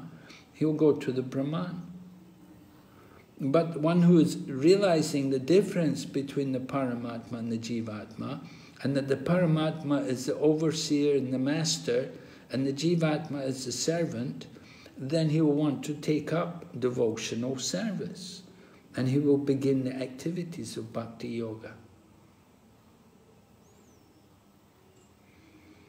Beginning Maharaj, with, yes? Maharaj, one more question. Does the Karma Yogi and the Jnana Yogi who merge into the Brahman, does it have a permanent effect? Does that Gyan have permanent effect? No, Karma Yogi and the Jnani, if they merge into the Brahman effulgence, does the effect is permanent? Well, not usually. We do say that you enter into the Brahmajyoti, they again come back. They often fall back to the material world. Aurora Krishrena Parampatam Tada Patanti Addo Nadreta Yasmad Angraya. Because their intelligence is not properly purified. So they've entered into the Brahmajyoti. And into the Brahmajyoti there's no activity there. There's no variety there. There's no relationships there. And so after some time they often become bored there and they come back to the material world. And then they may begin welfare activities or something. Or they may be fortunate, when they're in the Brahman, they may be fortunate, they may get association with devotees. Somehow, maybe a Sankirtan party is passing through the Brahman and they're attracted. You know, sometimes it happens that the Sankirtan party, the devotees are passing through the Brahmajyoti and the impersonalists who are in the Brahmajyoti, they hear the chanting of the holy names and they're attracted. So they may leave the Brahman and that way join the devotees and go to into the spiritual planets. But often they come back to the material world. You understand, Prabhu? Yes, Maharaj. Hare Krishna Maharaj, can I ask one question? Yes. Maharaj, there are so many examples in Srimad Bhagavatam, like Vidura, he was a devotee although, but he left his body in Dhyan Yoga by meditating on Supreme Lord, but on Paramatma form. And even Bhishma Pitama, he wanted to see Krishna in four-handed form. So that is also kind of Dhyan Yoga, although he was a devotee. And Krishna himself was present in two-handed form. So I'm getting confused, like how Dhyan Yoga, how we can explain this, Maharaj. Well, Vidura, remember Vidura's Yamaraj. So when he left the body, he was probably going back to his position as Yamaraj to take back his duty again. He was cursed for some time. And so he had, however, I'm not familiar with the details. I don't know where you read this. Where did you read about Vidura leaving the body? I think he went to the jungle and he meditated on Lord in Dhyan Yoga. Something I have read in Srimad Bhagavatam. Meditated in Jnana Yoga? Jnana Yoga? In Dhyan. Yes, well, meditation on the Lord, yeah. Give up his body, meditating on the Lord. But it was not Bhakti Yoga, although he was a devotee. Like, I just want to... Well, the four-arm form simply means Vaikuntha. right? Meditating on the Lord with the forearm form is this Vaikuntha form. So entering into the spiritual, just like Bhishma meditates on the Lord as Partha Sarati, as the chariot driver of Arjuna. And so Bhishma also goes to the planet, it's also a Vaikuntha planet, where the Lord is there. It's this Vasudeva form. I don't think it's so bad. Certainly they're devotees. And devotees also go to Vaikuntha, you know. Not every devotee goes to Goloka. Oh, okay, Maharaj.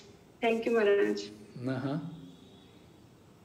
So still wanted to see Lord in Paramatma form. I mean, to just ask them. Although they were knowing that Krishna in two-handed form is Supreme Lord, but still they wanted to go through the process of Dhyan Yoga in Paramatma, merging in like Vishnu Loka, Vaikuntha. Well, it depends a lot on the rasa with Krishna, remember?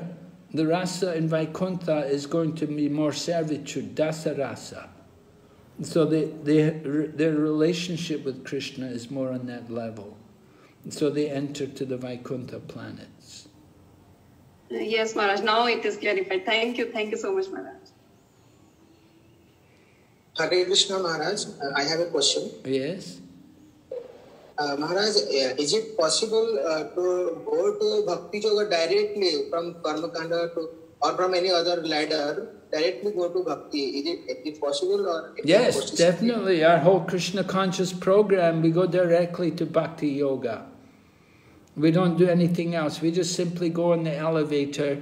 We go straight to Bhakti Yoga. We don't go through the yoga ladder. Yeah, we'll be explaining that in the next class, that we go directly to Bhakti Yoga. We don't go through all of these different levels. But Bhakti Yoga includes all of these stages. The Bhakti Yoga level, within the practice of Bhakti Yoga, all of these other systems are there. Okay, thank you. Maharaj, yes? Maharaj, when Krishna sometimes kill the demons, they also sometimes merge in the body of Krishna. Is it the same like the Jnanis also merge with the Brahman? Yeah, like that. Yeah, we often say that the demons and the Jnanis, they get the same destination, merging into the Brahmajyoti. The demons killed by Krishna enter into the Brahmajyoti, and the big Jnanis, cultivating the knowledge of the impersonal Brahman, they go to the same place where the demons go. Maharaj, and also how to understand the statement by Vishwanatha Chakravarti Thakur that merging in the Brahman has a permanent effect. How to understand that? I don't know where is that statement? Where? It's the commentary by Vishwanatha Chakravarti Thakur. Where in his commentary? I will quote the reference later, Maharaj. Not ready-made now. Okay, I'm not familiar. I haven't noticed that statement anywhere. If you find it to me, please send me the details. Let me look through. Yes. Yeah. Maharaj, in text number 31, Bhakti Yoga is defined, where it is said that such a yogi who engages in the worshipful service of Super Soul, knowing that I and the Super Soul are one. So I and the Super Soul are one is more appropriate, or I am a subservient of the Super Soul should be more appropriate, or is it fine? Because this is confusing, like it is making it relate to some impersonal form of Brahman. What, the Super Soul? Impersonal form? No, Super Soul is very personal. Super Soul is very? The Super Soul is personal. It's not impersonal. The Super Soul is personal. So some people do meditate on the Lord as the Super Soul, and the Lord in the heart. Yes, meditation, just like we see here, Paramatma, and then it leads to Bhakti Yoga. And you say, I and the Super Soul are one in interest. We keep our individuality, but oneness in interest. Okay, fine. Yes, just like in the family, I and my father are one. We have the interest of the family at heart. And so the same way the yogi and the Paramatma are one in interest. The yogi's interest is... Yeah? Okay. Yes, Maharaj. Thank you. Yes, Prabhu had a question? I have one, Maharaj. Okay. You say there was karma yoga is detached work, and jnana yoga, why detaching? Can you explain a little bit on that? Like, if we are working, and we are detached to work, then we are following karma yoga, or when we are attached to work, that's jnana yoga. When we're attached to work, well, we said karma yoga is working. We're attached to working in a particular way, but in karma yoga, we're detached from the result. We give the results, right? We sacrifice the result of the work. But with karma yoga, there's an attachment to duty, and that we work in a particular way. So in that sense, there's an attachment to work, but detachment to the result. And jnana yoga, there's an increase in renunciation and knowledge. Increase in renunciation in the sense that he's not so much concerned with working anymore, because he's come to a higher level of consciousness, so he's less inclined to work. He's understood his identity as a spiritual soul, and he's not thinking that, you know, I'm a brahmana or I'm a kshatriya or anything. He has no duty to perform. So jnana yogi tends to stop working, and they're more inclined to study and to contemplate the nature of the absolute truth. Okay, got it. Thank you. Okay. Any other questions here? Hare Krishna Maharaj, just another one, please. Yeah, go ahead. From the discussion. Maharaj, I'm just looking at Dhyana Yogi, and we mentioned Dhyana Yogi going to having a Paramatma realization and then to Bhakti Yoga, 630 and 631. Somewhere in my previous notes, when I was doing a research on these verses, it seems that Dhyana Yogi can also go to Brahman platform or Brahma Jyoti. Yes. And some can go to Vaikuntha, i.e. through Paramatma feature and then to Bhakti Yoga.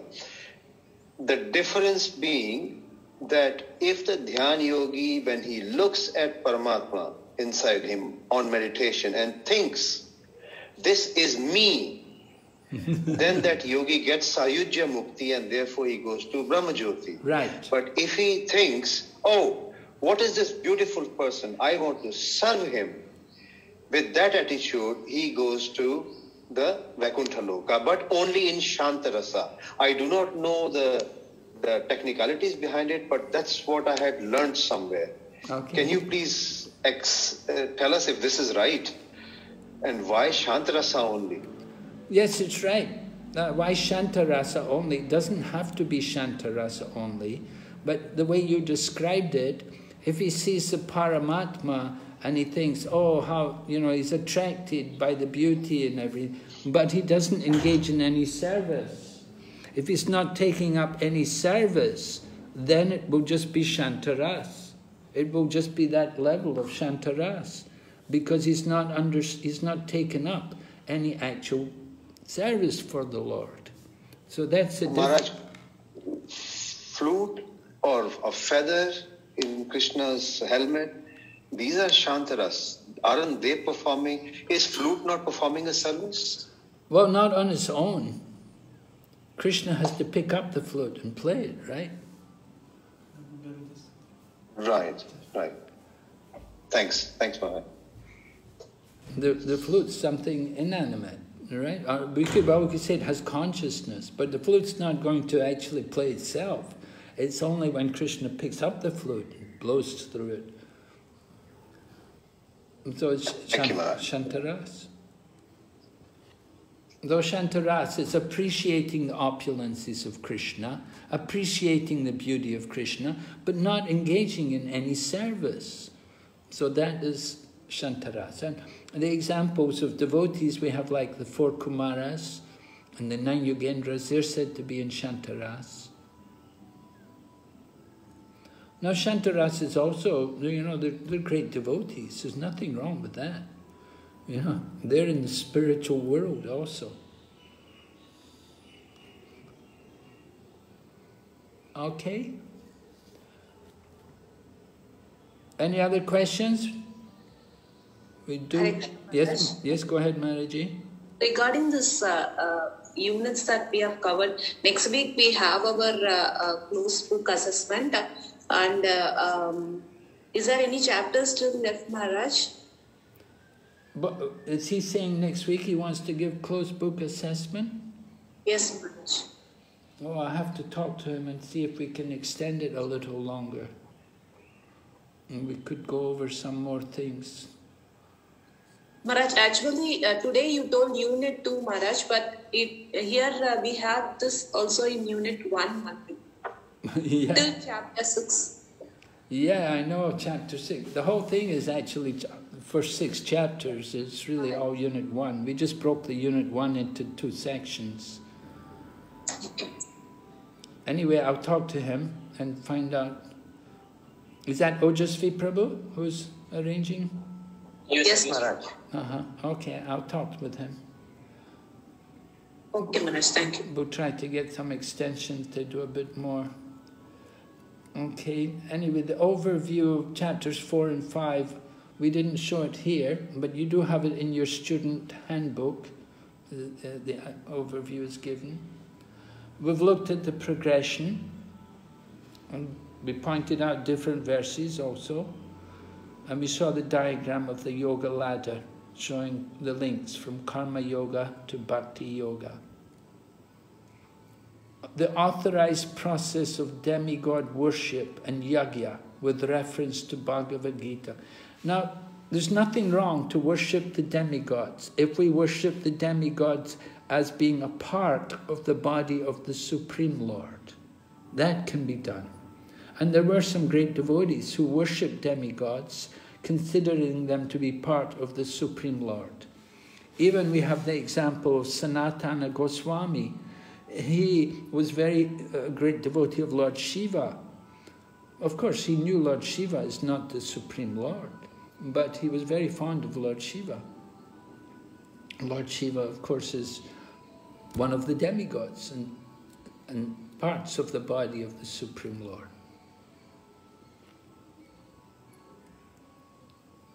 A quote from Srila Prabhupada, Bhakti Yoga is the ultimate goal. The culmination of all kinds of yoga practices lies in Bhakti Yoga. All other yogas are but means to come to the point of Bhakti in Bhakti Yoga. Yoga actually means Bhakti Yoga. All other yogas are progressions towards the destination of Bhakti Yoga. Factually, Bhakti Yoga is the ultimate goal. But to analyze Bhakti Yoga minutely, one has to understand these other yogas. From the purport, text number 47, chapter 6. All right?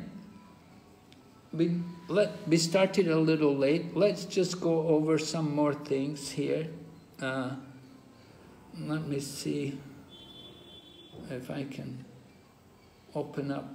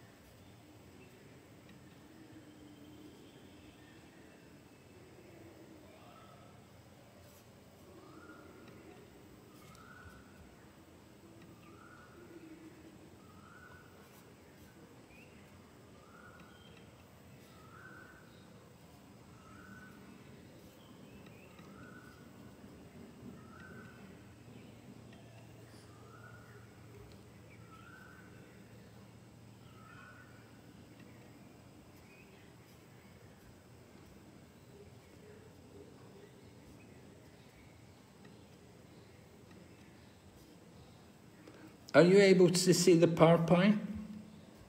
No? No, Maharaj.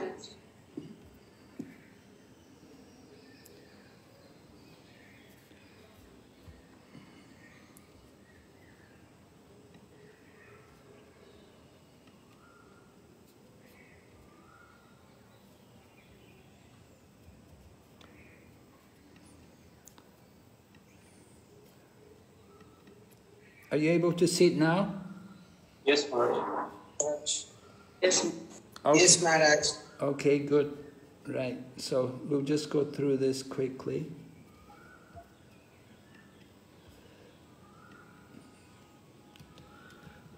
Right? This was what we covered, of course. We just covered this, lesson 2. We're going to look at lesson 3, Bhakti, the ultimate yoga system. So here's the breakdown of chapter 4. I think this is all in your student handbooks, right? You have the breakdown of chapter 4? Yes. Yeah, and chapter 5.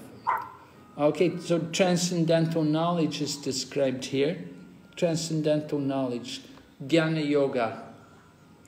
Transcendental knowledge, the spiritual knowledge of the soul, of God, and their relationship is both purifying and liberating. Such knowledge is the fruit of selfless devotional action, which is actually karma yoga. So the fruit of karma yoga is jnana, knowledge. The Lord explains the remote history of the Gita, the purpose and significance of his periodic descents to the material world, and the necessity of approaching a guru, a realized teacher. From the content, from the introduction, Bhagavad Gita as it is, contents. Okay, oh, sorry. Chapter 4, chapter 5. The breakdown of the chapter here.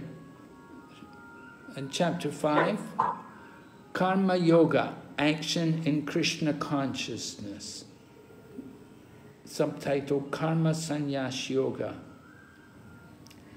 Outwardly performing all actions, but inwardly renouncing their fruits. The wise man, purified by the fire of transcendental knowledge, attains peace, detachment, forbearance, spiritual vision, and bliss. So this is Karma Yoga action in Krishna consciousness.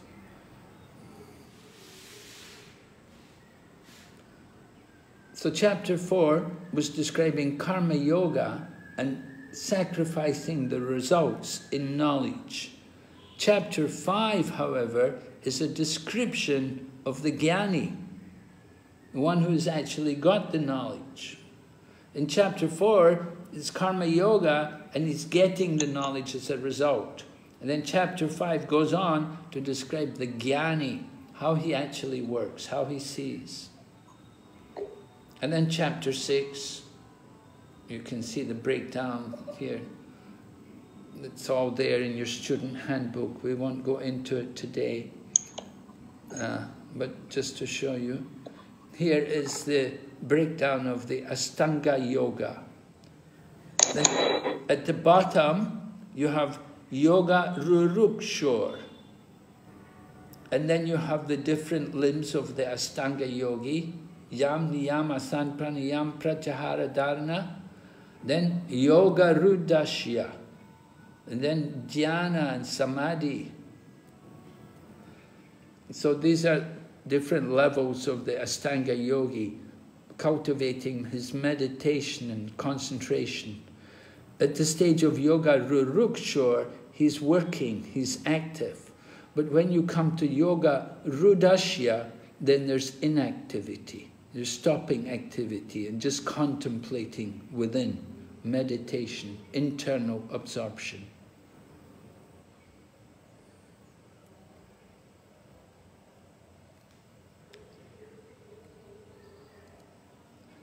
The soul can be the friend, and it can also be or rather the mind can be the friend, it can also be the enemy.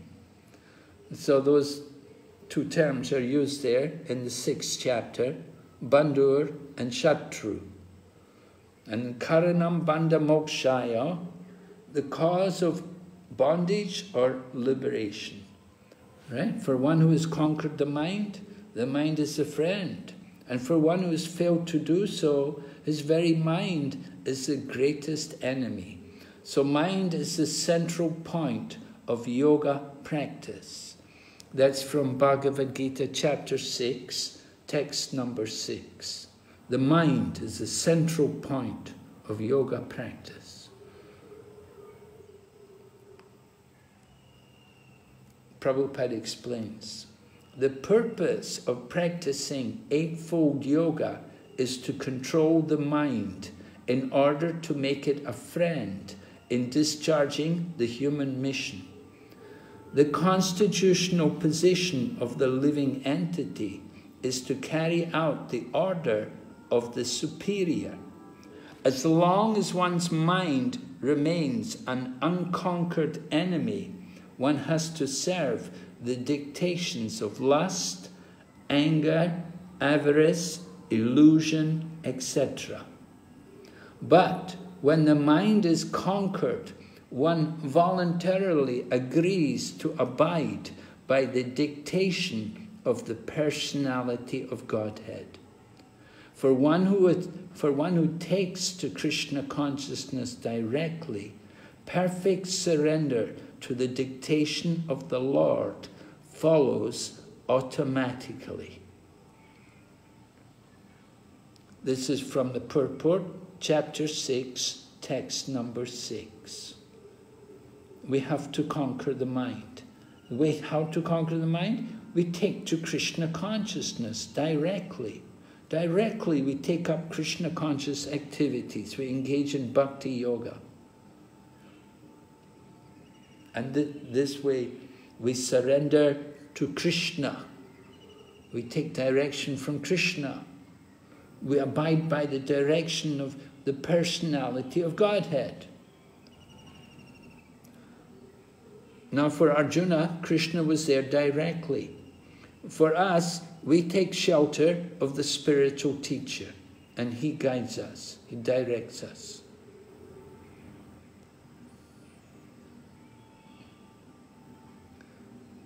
Mind is the driver. If you ask the driver, please get me into Krishna conscious temple, the driver will bring you here. And if you ask your driver, please get me to that liquor house, the driver will drive you there. The driver's business is to drive you wherever you like. Similarly, your mind is the driver.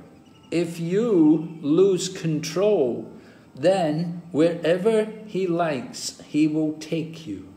Then you're gone. Then your driver is your enemy. But if your driver acts on your order, then he's your friend. I think it should be quite clear. This is from Bhagavad Gita, chapter 6, verses 2 to 5. Everyone's okay with this? We're hearing about the relationship between the senses, the mind, and the intelligence.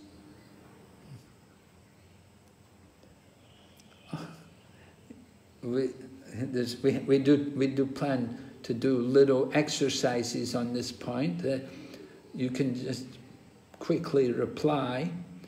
If you look over 633 and 34, how practical is Ashtanga Yoga for the modern age? Right? Can you just read through quickly 33 and 34 and tell me how practical do you think this Ashtanga Yoga is for the modern age?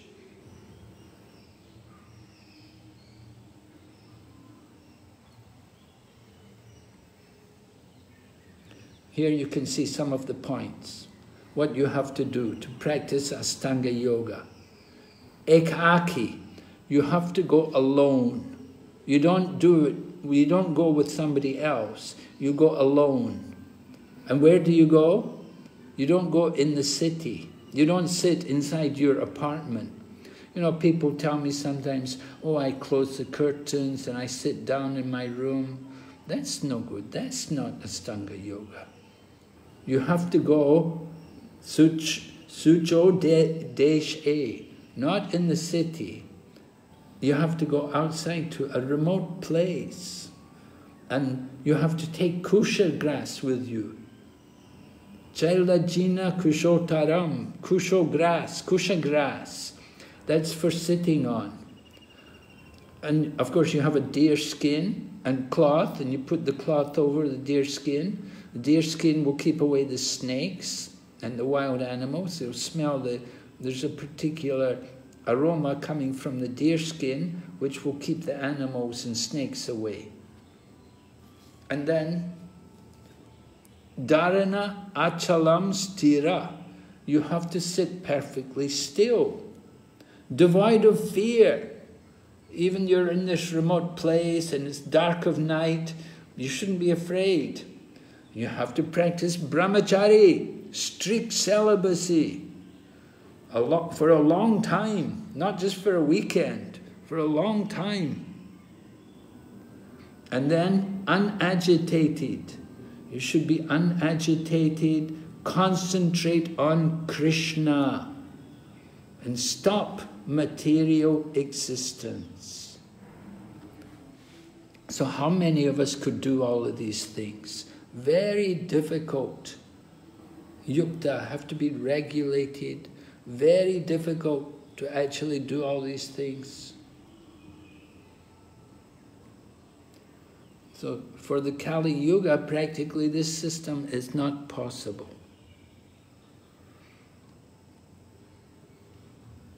Being in constant touch with the Supreme, he attains the highest happiness. Bhagavad Gita 6:28. This is Ashtanga Yoga. So Prabhupada explains, just imagine what is his qualification. He is direct friend of Krishna, and he is a great warrior. He has got administrative capacity, and at the same time has knowledge. Comparing his knowledge, this Bhagavad Gita, he understood within 1 hour. This Bhagavad Gita, which is not understood in one life at the present moment, he understood this Bhagavad Gita in 1 hour. So how much intelligent he was. And he belonged to the royal family. All facilities were there. So of course Prabhupada is talking about Arjuna, and he's describing Arjuna's qualification. And Prabhupada continues, he is accepting that it is not possible for me. Do you think what was impossible for Arjuna 5,000 years before, in such favorable circumstances, is it possible for you? Do you belong to the Arjuna category? No, we are 1,000 times lower than Arjuna's category. And what was impossible for Arjuna, do you think it is possible for you? Well, if you do, then you're really off. Right? If we think it's possible for us, it's really ridiculous. So you can see all the different points which are really challenging for any normal person. Okay, so there's our yoga ladder. You can see the Jnana Yogi going to the Brahman. Okay, we discussed all that. So Bhakti Yoga contains all the components of the other yoga systems. By Karma Yoga, what's the important qualification there in Karma Yoga? Detachment. The Karma Yogi has to be detached from the results. He does his work, but he's detached from the result. Is a Bhakti Yogi attached? Bhakti Yogi should also be detached. You must also be detached. You cannot be attached. We are attached to Krishna. We're detached to the result, detached from the results, but we're attached to Krishna. Then, Jnana Yoga, knowledge. Do we have knowledge? Yes. We know about Krishna's energies, we know about Krishna's relationship with the material world, we know about Krishna's incarnations, we know a lot about Krishna. We have a lot of knowledge. And then Dhyana Yoga.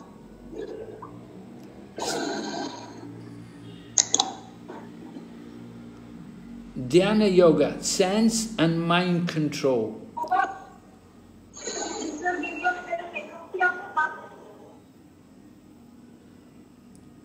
So in Dhyana Yoga, they have to control their senses and mind, they have to sit, meditate. We also have to engage our senses in the service of Krishna.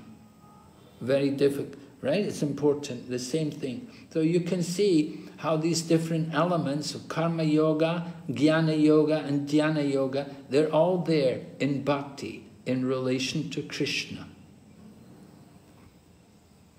Engage the mind in remembering Krishna, in the senses, in the service of Krishna. Okay, we're not going to do the group, the drama, but Prabhupada explains direct process. Factually, Bhakti Yoga is the ultimate goal. But to analyze Bhakti Yoga minutely, we have to understand these other yogas. So, if somebody says, why shall I take advantage of this elevator? I shall go step by step. He can go, but there is chance. If you take this Bhakti Yoga, immediately you take the help of the elevator. And within a second, you're on the 100th floor. Direct process. This is Bhakti Yoga. We don't go up the stairs. We take the elevator. Go right to the top. And here's the verse, of course, the final verse of Bhagavad Gita. And of all yogis, the one who always abides in me, thinks of me within himself, and renders transcendental loving service to me, he is most intimately united with me in yoga, and is the highest of all. That is my opinion. If one is fortunate enough to come to the point of Bhakti Yoga, to be understood, he has surpassed all other yogas. Therefore, to become Krishna conscious is the highest stage of yoga.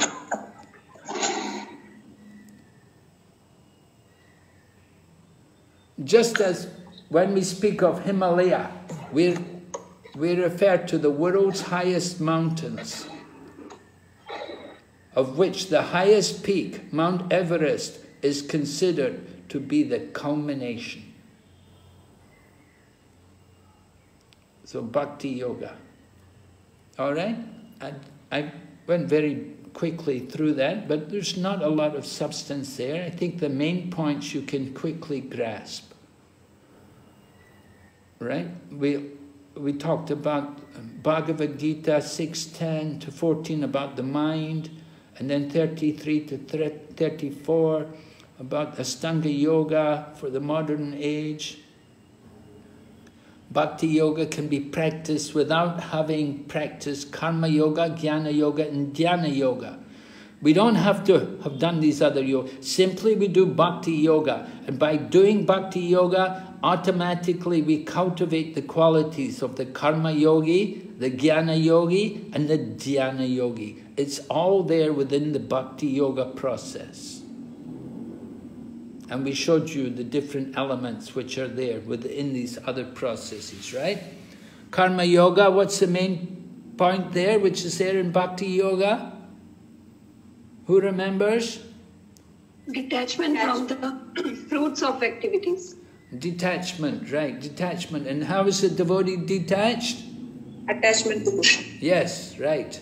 And Jnana Yoga, they have knowledge. What does a devotee do? Knowledge of Krishna's energy. Knowledge of Krishna's energy, knowledge of Krishna's relationship with the living entities and like that. Yeah. And what about Dhyana Yoga? Sense and mind control. Sense and mind control. And for the devotee? Senses to serve Krishna and mind to remember him. Very good, yes. Very nice. All right. Prabhupada explains, Krishna consciousness means from the very beginning, directly, Bhakti Yoga. Just like we have given many times the example, there is a staircase. You have to go to the highest floor, which is, say, 100th floor.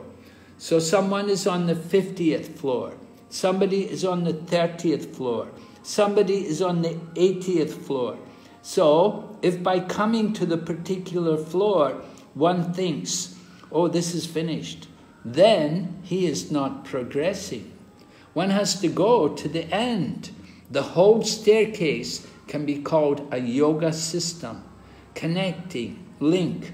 But don't be satisfied by keeping yourself on the 50th floor or 80th floor. Go to the highest platform, the 100th or 150th floor. That is Bhakti Yoga. Srila Prabhupada ki. All right, any more questions? Prabhus, did that help? Any more questions? Hare Krishna Maharaj. Yes? Ask a question. Maharaj, previously Prabhu was asking you a question regarding Shantarasa. So in that you told they don't do any kind of service. So without doing, is it mean that they don't do any kind of devotional service, or how is it? Without doing that, how did they achieve to that position? Well, they achieve to that position by their devotion. They're attracted to Krishna simply by their devotion. They remember Krishna. Just like, just like the four Kumaras. They always remember, they're just absorbed in meditation, meditating on the Lord. They don't actually do any service. So meditating on the Lord is also a kind of a devotional service, so is it like that? But there's no activity. If there's no activity, you're meant to engage. What do we say devotional service means? Hearing, chanting, remembering, right? So you're going to remember, first you have to hear and chant, and then remembrance will come. And worshipping and offering prayers, and there's 9 angas. Yes, Maharaj, yeah. And the other thing is like Krishna's flute and all, they are all there is no difference between Krishna's paraphernalia and Krishna himself. But the paraphernalia, they are all like non-living entities, right? So how is it, Maharaj? Well, in the spiritual world, everything has consciousness. Everything is personal. All of Krishna's ornaments, his garland and everything, they're all personal. Then they all have consciousness? Yes. Okay. Yeah. Yes, Maharaj. Thank you, Maharaj. All right. Any more questions are there? I see somebody's got a hand up there. Yes. Yeah. Nityananda Gauranga, is it? Yes. Nitya Lila Gauranga. Yes, Maharaj. So in the yoga, like we go to link between different kinds of yogas. We say that 6.47 verse, last verse of 6th chapter is towards Dhyana Yoga more. So is it more Bhakti Yoga or is Dhyana Yoga? Yoginam api sarvesham madgatena antaratmana. That words. Yoginam api sarvesham madgatena antaratmanam. Is it? Shraddhavan bhajate yoma. Yes. Well, it can be Bhakti. It can be Gyan, which comes to Bhakti. Okay. There has so it is more Bhakti than Dhyana, right? Sorry? It's more bhakti than dhyana yoga. Yes, no, it's more bhakti, right? Because it's Krishna said, yogi nama pisarvesham. Who's the highest yogi? The highest yogi is not the jnani. The highest yogi is the bhakta. It's the one with bhakti who is the topmost yoga, not the jnani. The jnanis, they get to that process with only a lot of trouble. Krishna already described the process of jnana. After many births and deaths, one who is actually in knowledge surrenders to me. And such a soul is very rare. So it takes many lifetimes to come to that platform by the path of jnana. But by bhakti... I was asking about meditation, dhyana yoga, meditation. Oh, dhyana meditation. Oh, you're talking about dhyana yoga, meditation, yeah. Okay, so meditation, yeah. That's the yoga ladder. But we're not going through the yoga ladder, right? There's no time for people to do all these things, you know. How many people would ever go through all these yoga levels to come from... Just like in Srimad Bhagavatam, we read about Kardama Muni, you know, he was doing Ashtanga Yoga for 10,000 years. You know, 10,000 years. And then the Lord came. And then the Lord said, yeah, I'm sending you a nice lady who will be your wife. And so he got married and he had Devahuti and, you know, and then he lived a Grihastha life, and then later on he renounced. And then he went off as a sannyasi to absorb his mind in the Lord. So meditation, you know, Vishwamitra also was doing meditation. He had also problems. It's not a very secure platform. We said it's better to be engaged rather than to do karma sannyas. It's better to do karma yoga, to be actively engaged in the service of Krishna rather than to just stop activities. Unless one is very advanced, then maybe they can sit down and restrain the senses and just absorb the mind in Krishna. But generally, it's much better and much safer to be engaged. And the full engagement in the service of Krishna is what really protects us. Yes. Thank you.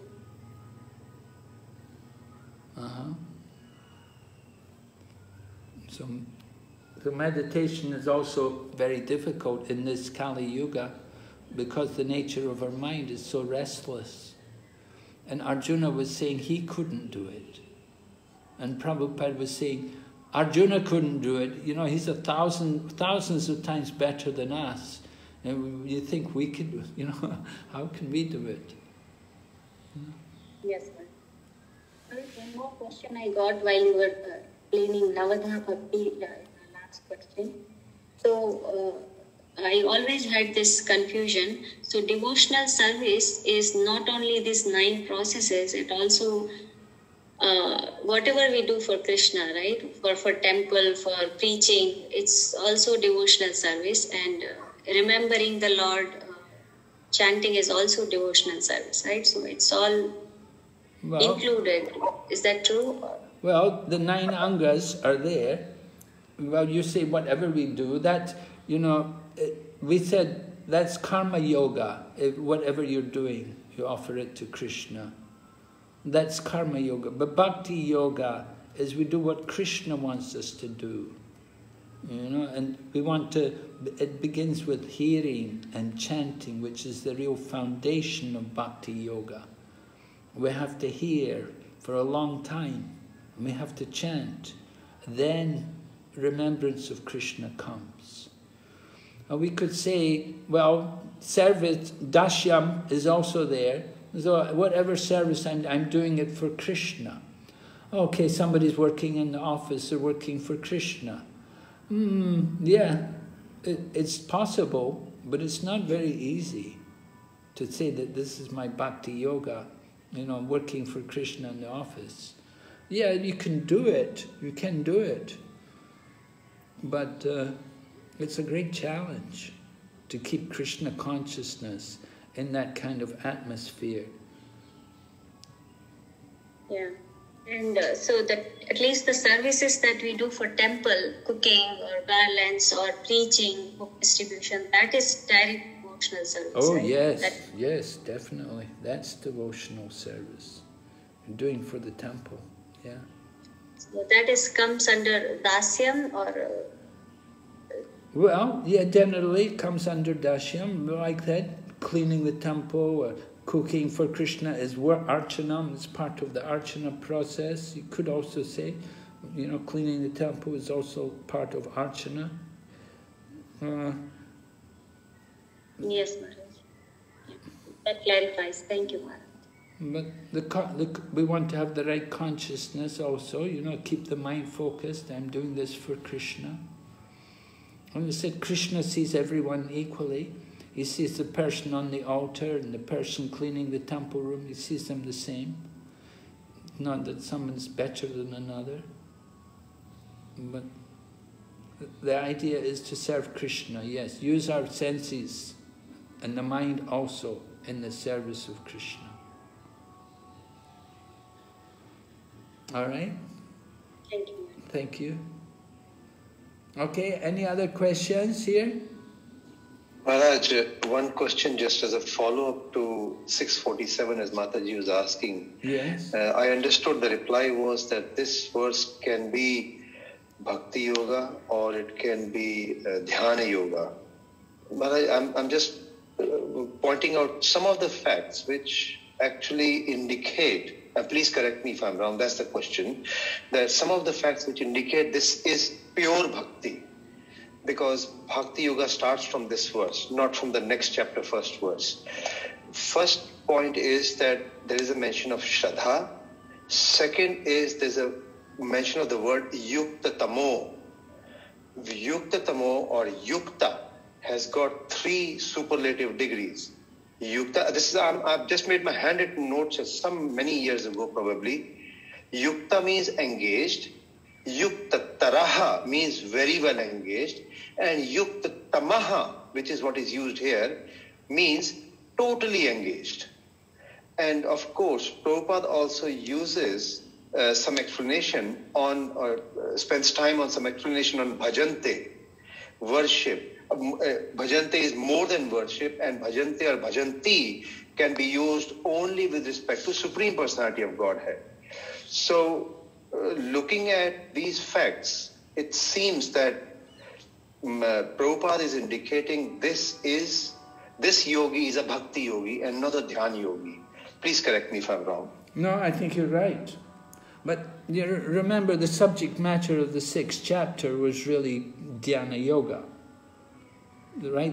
This chapter, that chapter 6, was dealing with dhyana yoga, but it came to the conclusion of bhakti yoga. So that was why we say that from dhyana yoga came to bhakti yoga. The chapter led us to that point, to recognize the superiority, the ultimate position of the bhakti yogi. But certainly that final verse is very clear. It's emphasizing bhakti yoga. So I'm just trying to clarify because I thought I heard that there was more preponderance to bhakti and less towards dhyana yoga. To me, the reading of this verse indicated it's complete bhakti yoga and there's no hint of dhyana yoga in this. Okay, very good, yeah. I agree. Yes, I would agree with you. Thank you, Maharaj. To the trained eye, we can recognize the complete bhakti there in that verse. Certainly, usually that verse is always quoted in relation to bhakti. It would never be quoted in relation to dhyana. Okay, thank you, Maharaj. Thank you. Hare Krishna. All right, so I'll have to consult with Ojasvi about next week. I don't know if he insists he wants to do the closed book. May have to, but we'll try to have another couple of sessions next weekend if possible. Let me see what he has to say. And we'll be in touch with you over the week. Okay, thank you very much. Srila Prabhupada ki. Recording stopped. Thank you.